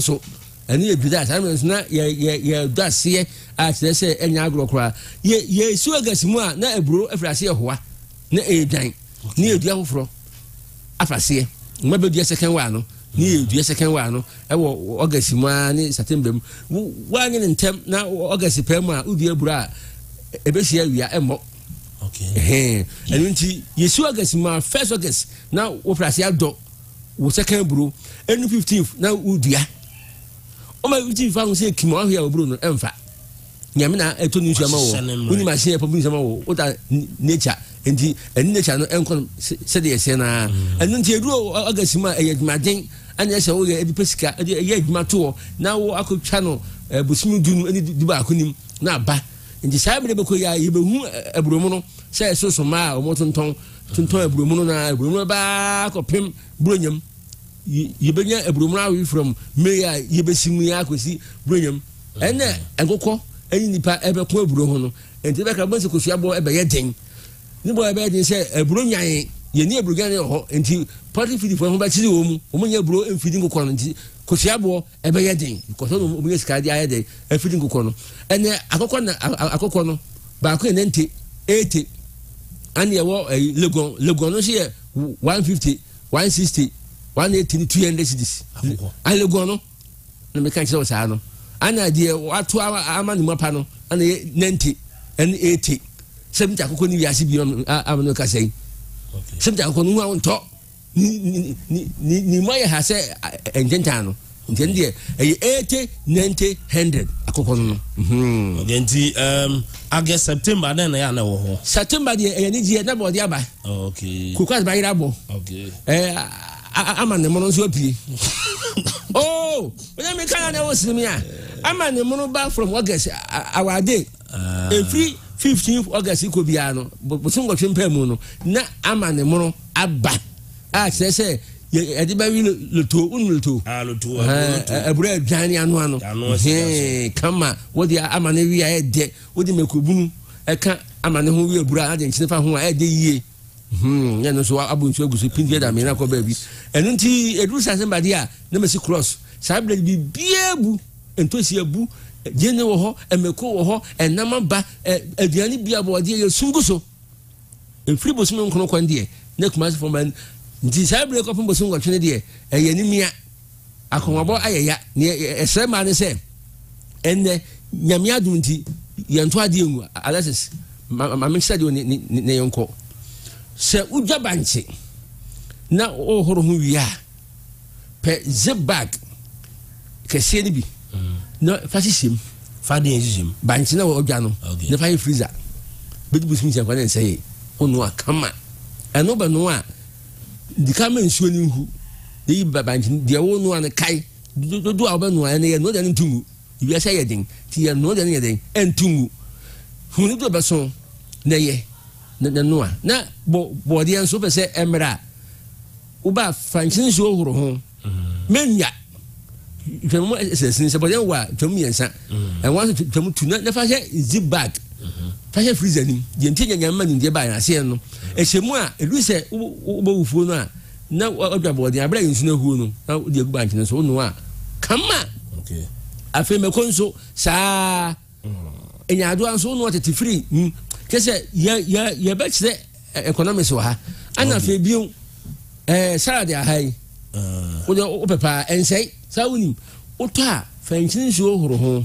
u ya petition pa hu nyina kama na hu ne fa wura zibagim ebedi afi na da so ye mono okay ano be se freezer sa na ano so freezer sa okay me se ebedi afi na da so ye mono a kese enya hwe salad ya ha no service na pro kwa ene emadi empro okay ni na ye economical for eyino no won se afi bia mekobu ni nya do abu enso enipa nkora ni ya ka se brade eyuma ye din dabi ebu ye no kwa fa bia nsie ma na kora ebu mo o ka se mo fa bi nsie na ade che modi enu nti enkan che se ade bia ebu a yensie bi okay nyame adom ukura to fridge nkwade a kipinoma Pure FM 95.7 ne pe body aha adwane ye ne pa bo bankunu gu ho ana body aha mo to aha no ne pa bo bankunu ebedi 2 weeks na nyoy me me ka chiro fagu basket musi wo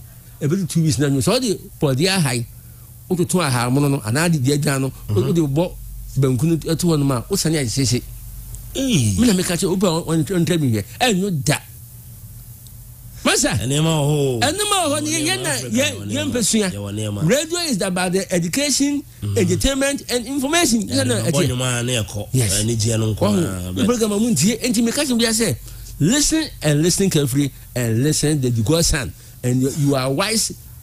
Bro Fridi Sofo Sofo on that Sofo Recon Herbal Clinic no onimu nema Sofo my number na Sofo Recon number no 0248 67 okay 22 okay and 71 all right 0248 67 22 and 71 Sofo Recon Herbal Center El Patase Brock House there be Adam ye adwuma Sunday nkwa na me adwuma we watching the holiday me ye adwuma fura anapa no nso kopem enimle no num wa wo yare bia me moso enya bi obinum nse wi tramoko keep paso jaya ni nyina me wo ho adura manager ALEXIS ayiso achiawo sent abudajasi so de o ha enche ni be kajagun okay na se wono e be sign free ho ati ase wa twimi a me se o ma sign free ho na ma menche mo ba ko atosi bokuru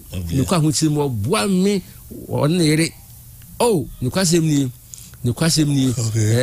me ofai Metiano pa Frederick Bafwambo say op a program no man afifie pa be say I do UK and I watch him he got Schneider I say wow this man is deep Jacob Tikute so this man is saying it all. I'm missing my village.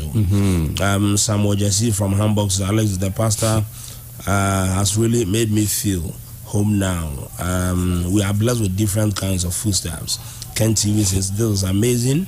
Simon Queno, wow, what an educative program. Thank you very much. We are down this morning. Catch you same time next week, but before next week, you know, your program will wiki more.